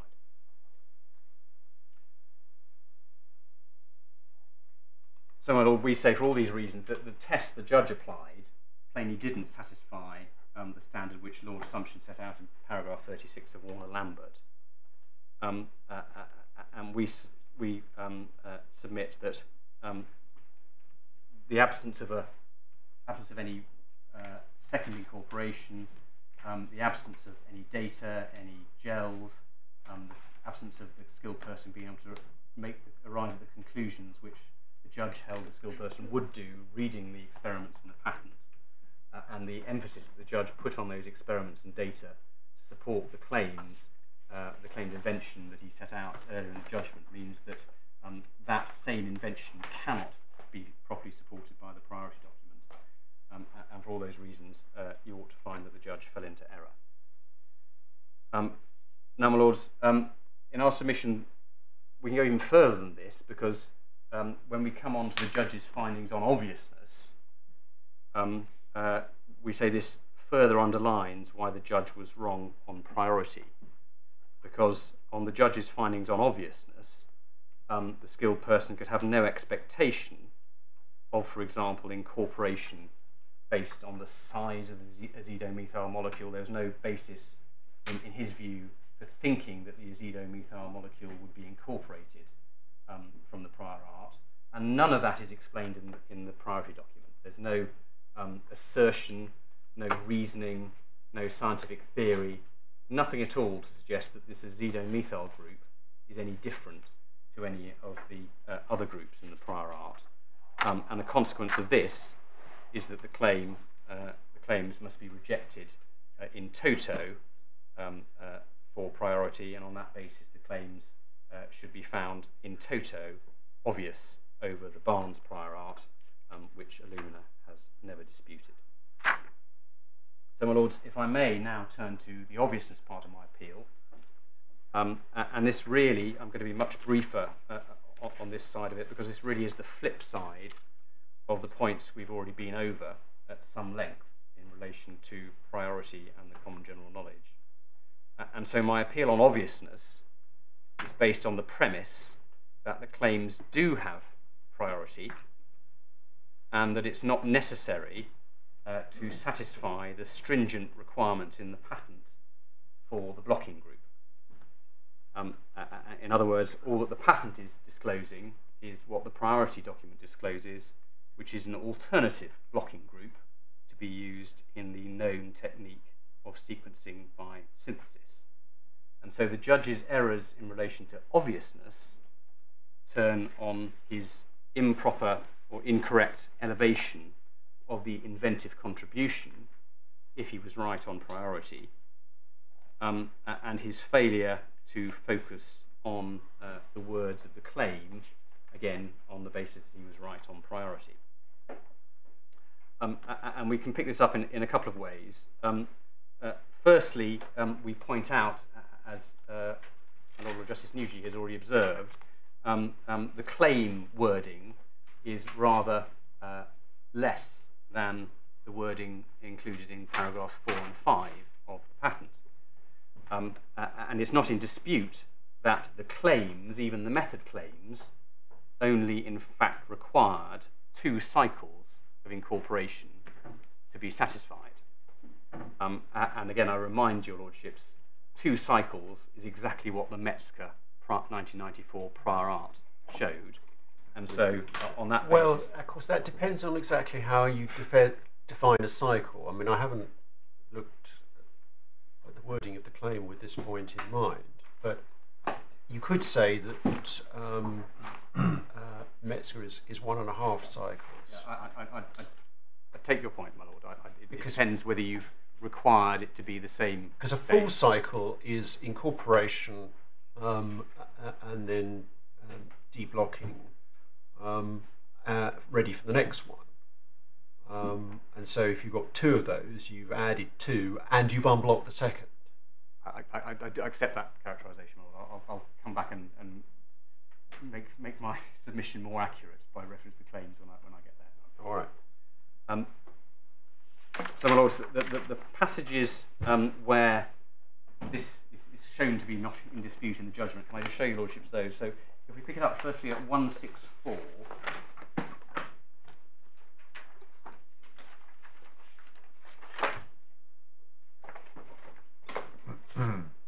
And the judge in 164 refers to at least 1 incorporation. So it may be that it's my fault by referring to 2 full cycles, and that's the error that I've set that hair running. And yes, so if your Lordship turns, for instance, to page 188. You see the judge referred to at least 1 in 164. Sorry, I'm lost. Sorry. In the bundle, in the core bundle, yes. I was at 164 of the judgment. Yes. Where he refers to at least 1 incorporation, and then you can see that wording mirrored in claim 12, for instance, on page 188 of the bundle.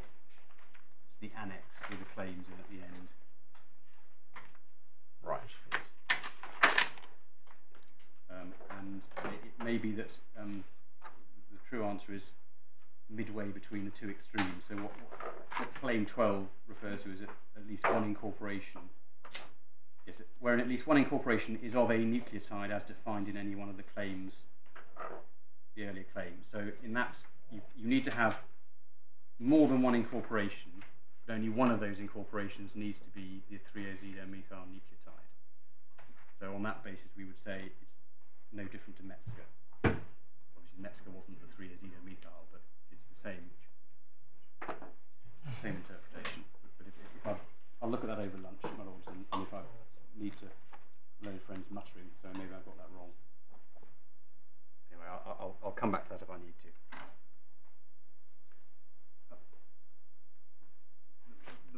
For the purposes of my submission, the only point I need to make is that the judge recognised that the method claims only require at least 1 incorporation, that's 164. And then in 293, we have, this is in the context of sufficiency, he refers to, he says, I start with the claim language. Claim 12 relates to a method of sequencing at least 1 nucleotide. Doesn't matter how many are sequenced as long as one nucleotide is sequenced. The claim will be infringed if a person sequenced 100, etc., etc. In my judgment, as a matter of construction, this claim is not a claim to a range of read lengths. So it just needs at least one. And then at 294, he goes on to say, right at the end of 294, it cannot be said that sequencing more than one nucleotide is the essence or core of the invention of Claim 12 either. So again, he's limiting, for the purpose of sufficiency at least, Claim 12 to a requirement to just sequence one nucleotide. He goes on again in 295. This is he underpins his finding on sufficiency. Since the patent clearly enables sequencing at least one nucleotide, then there's no general insufficiency. The same conclusion applies to Claim 7. And then in 298, he deals with this squeeze point that I've raised, and he says there is an advantage. There is an advance over Metzger 1994, and the reason he gives in 298 is about 2/3 of the way down. He says there is a technical advance for the reasons already referred to. Essentially, the azidomethyl blocking group does meet the stringent requirements referred to in the patent. So it's clear again that the judge is reading into the claim the additional requirements of stringency that he's identified from paragraphs 4 and 5 of the patent. And we say, he points this out when he deals with construction. He points it out when he deals with obviousness. He points it out when he deals with sufficiency. But he completely omits this point when he deals with priority. And again, that's the error he's fallen into, because he just hasn't asked himself the question as to whether or not the priority document provides support for the azidomethyl blocking group meeting the stringent requirements referred to in the patent. And if he had asked the question, we say he plainly would have said no for the reasons I've been through, and the absence of patent, absence of experiments, absence of data. But in some senses, that doesn't matter, because my learned friends haven't got a respondent's notice on that point. So in other words, that underlines the judge's findings when it comes to sufficiency. So if we go now back to the prior art and how he deals with the prior art Zavgorodny, that is a passage beginning at 184 of the judgment.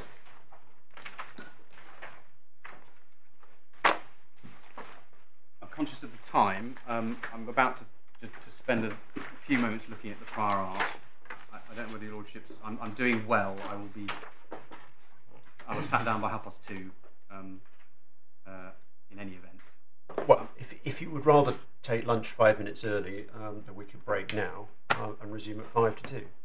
Very grateful. Okay. All right.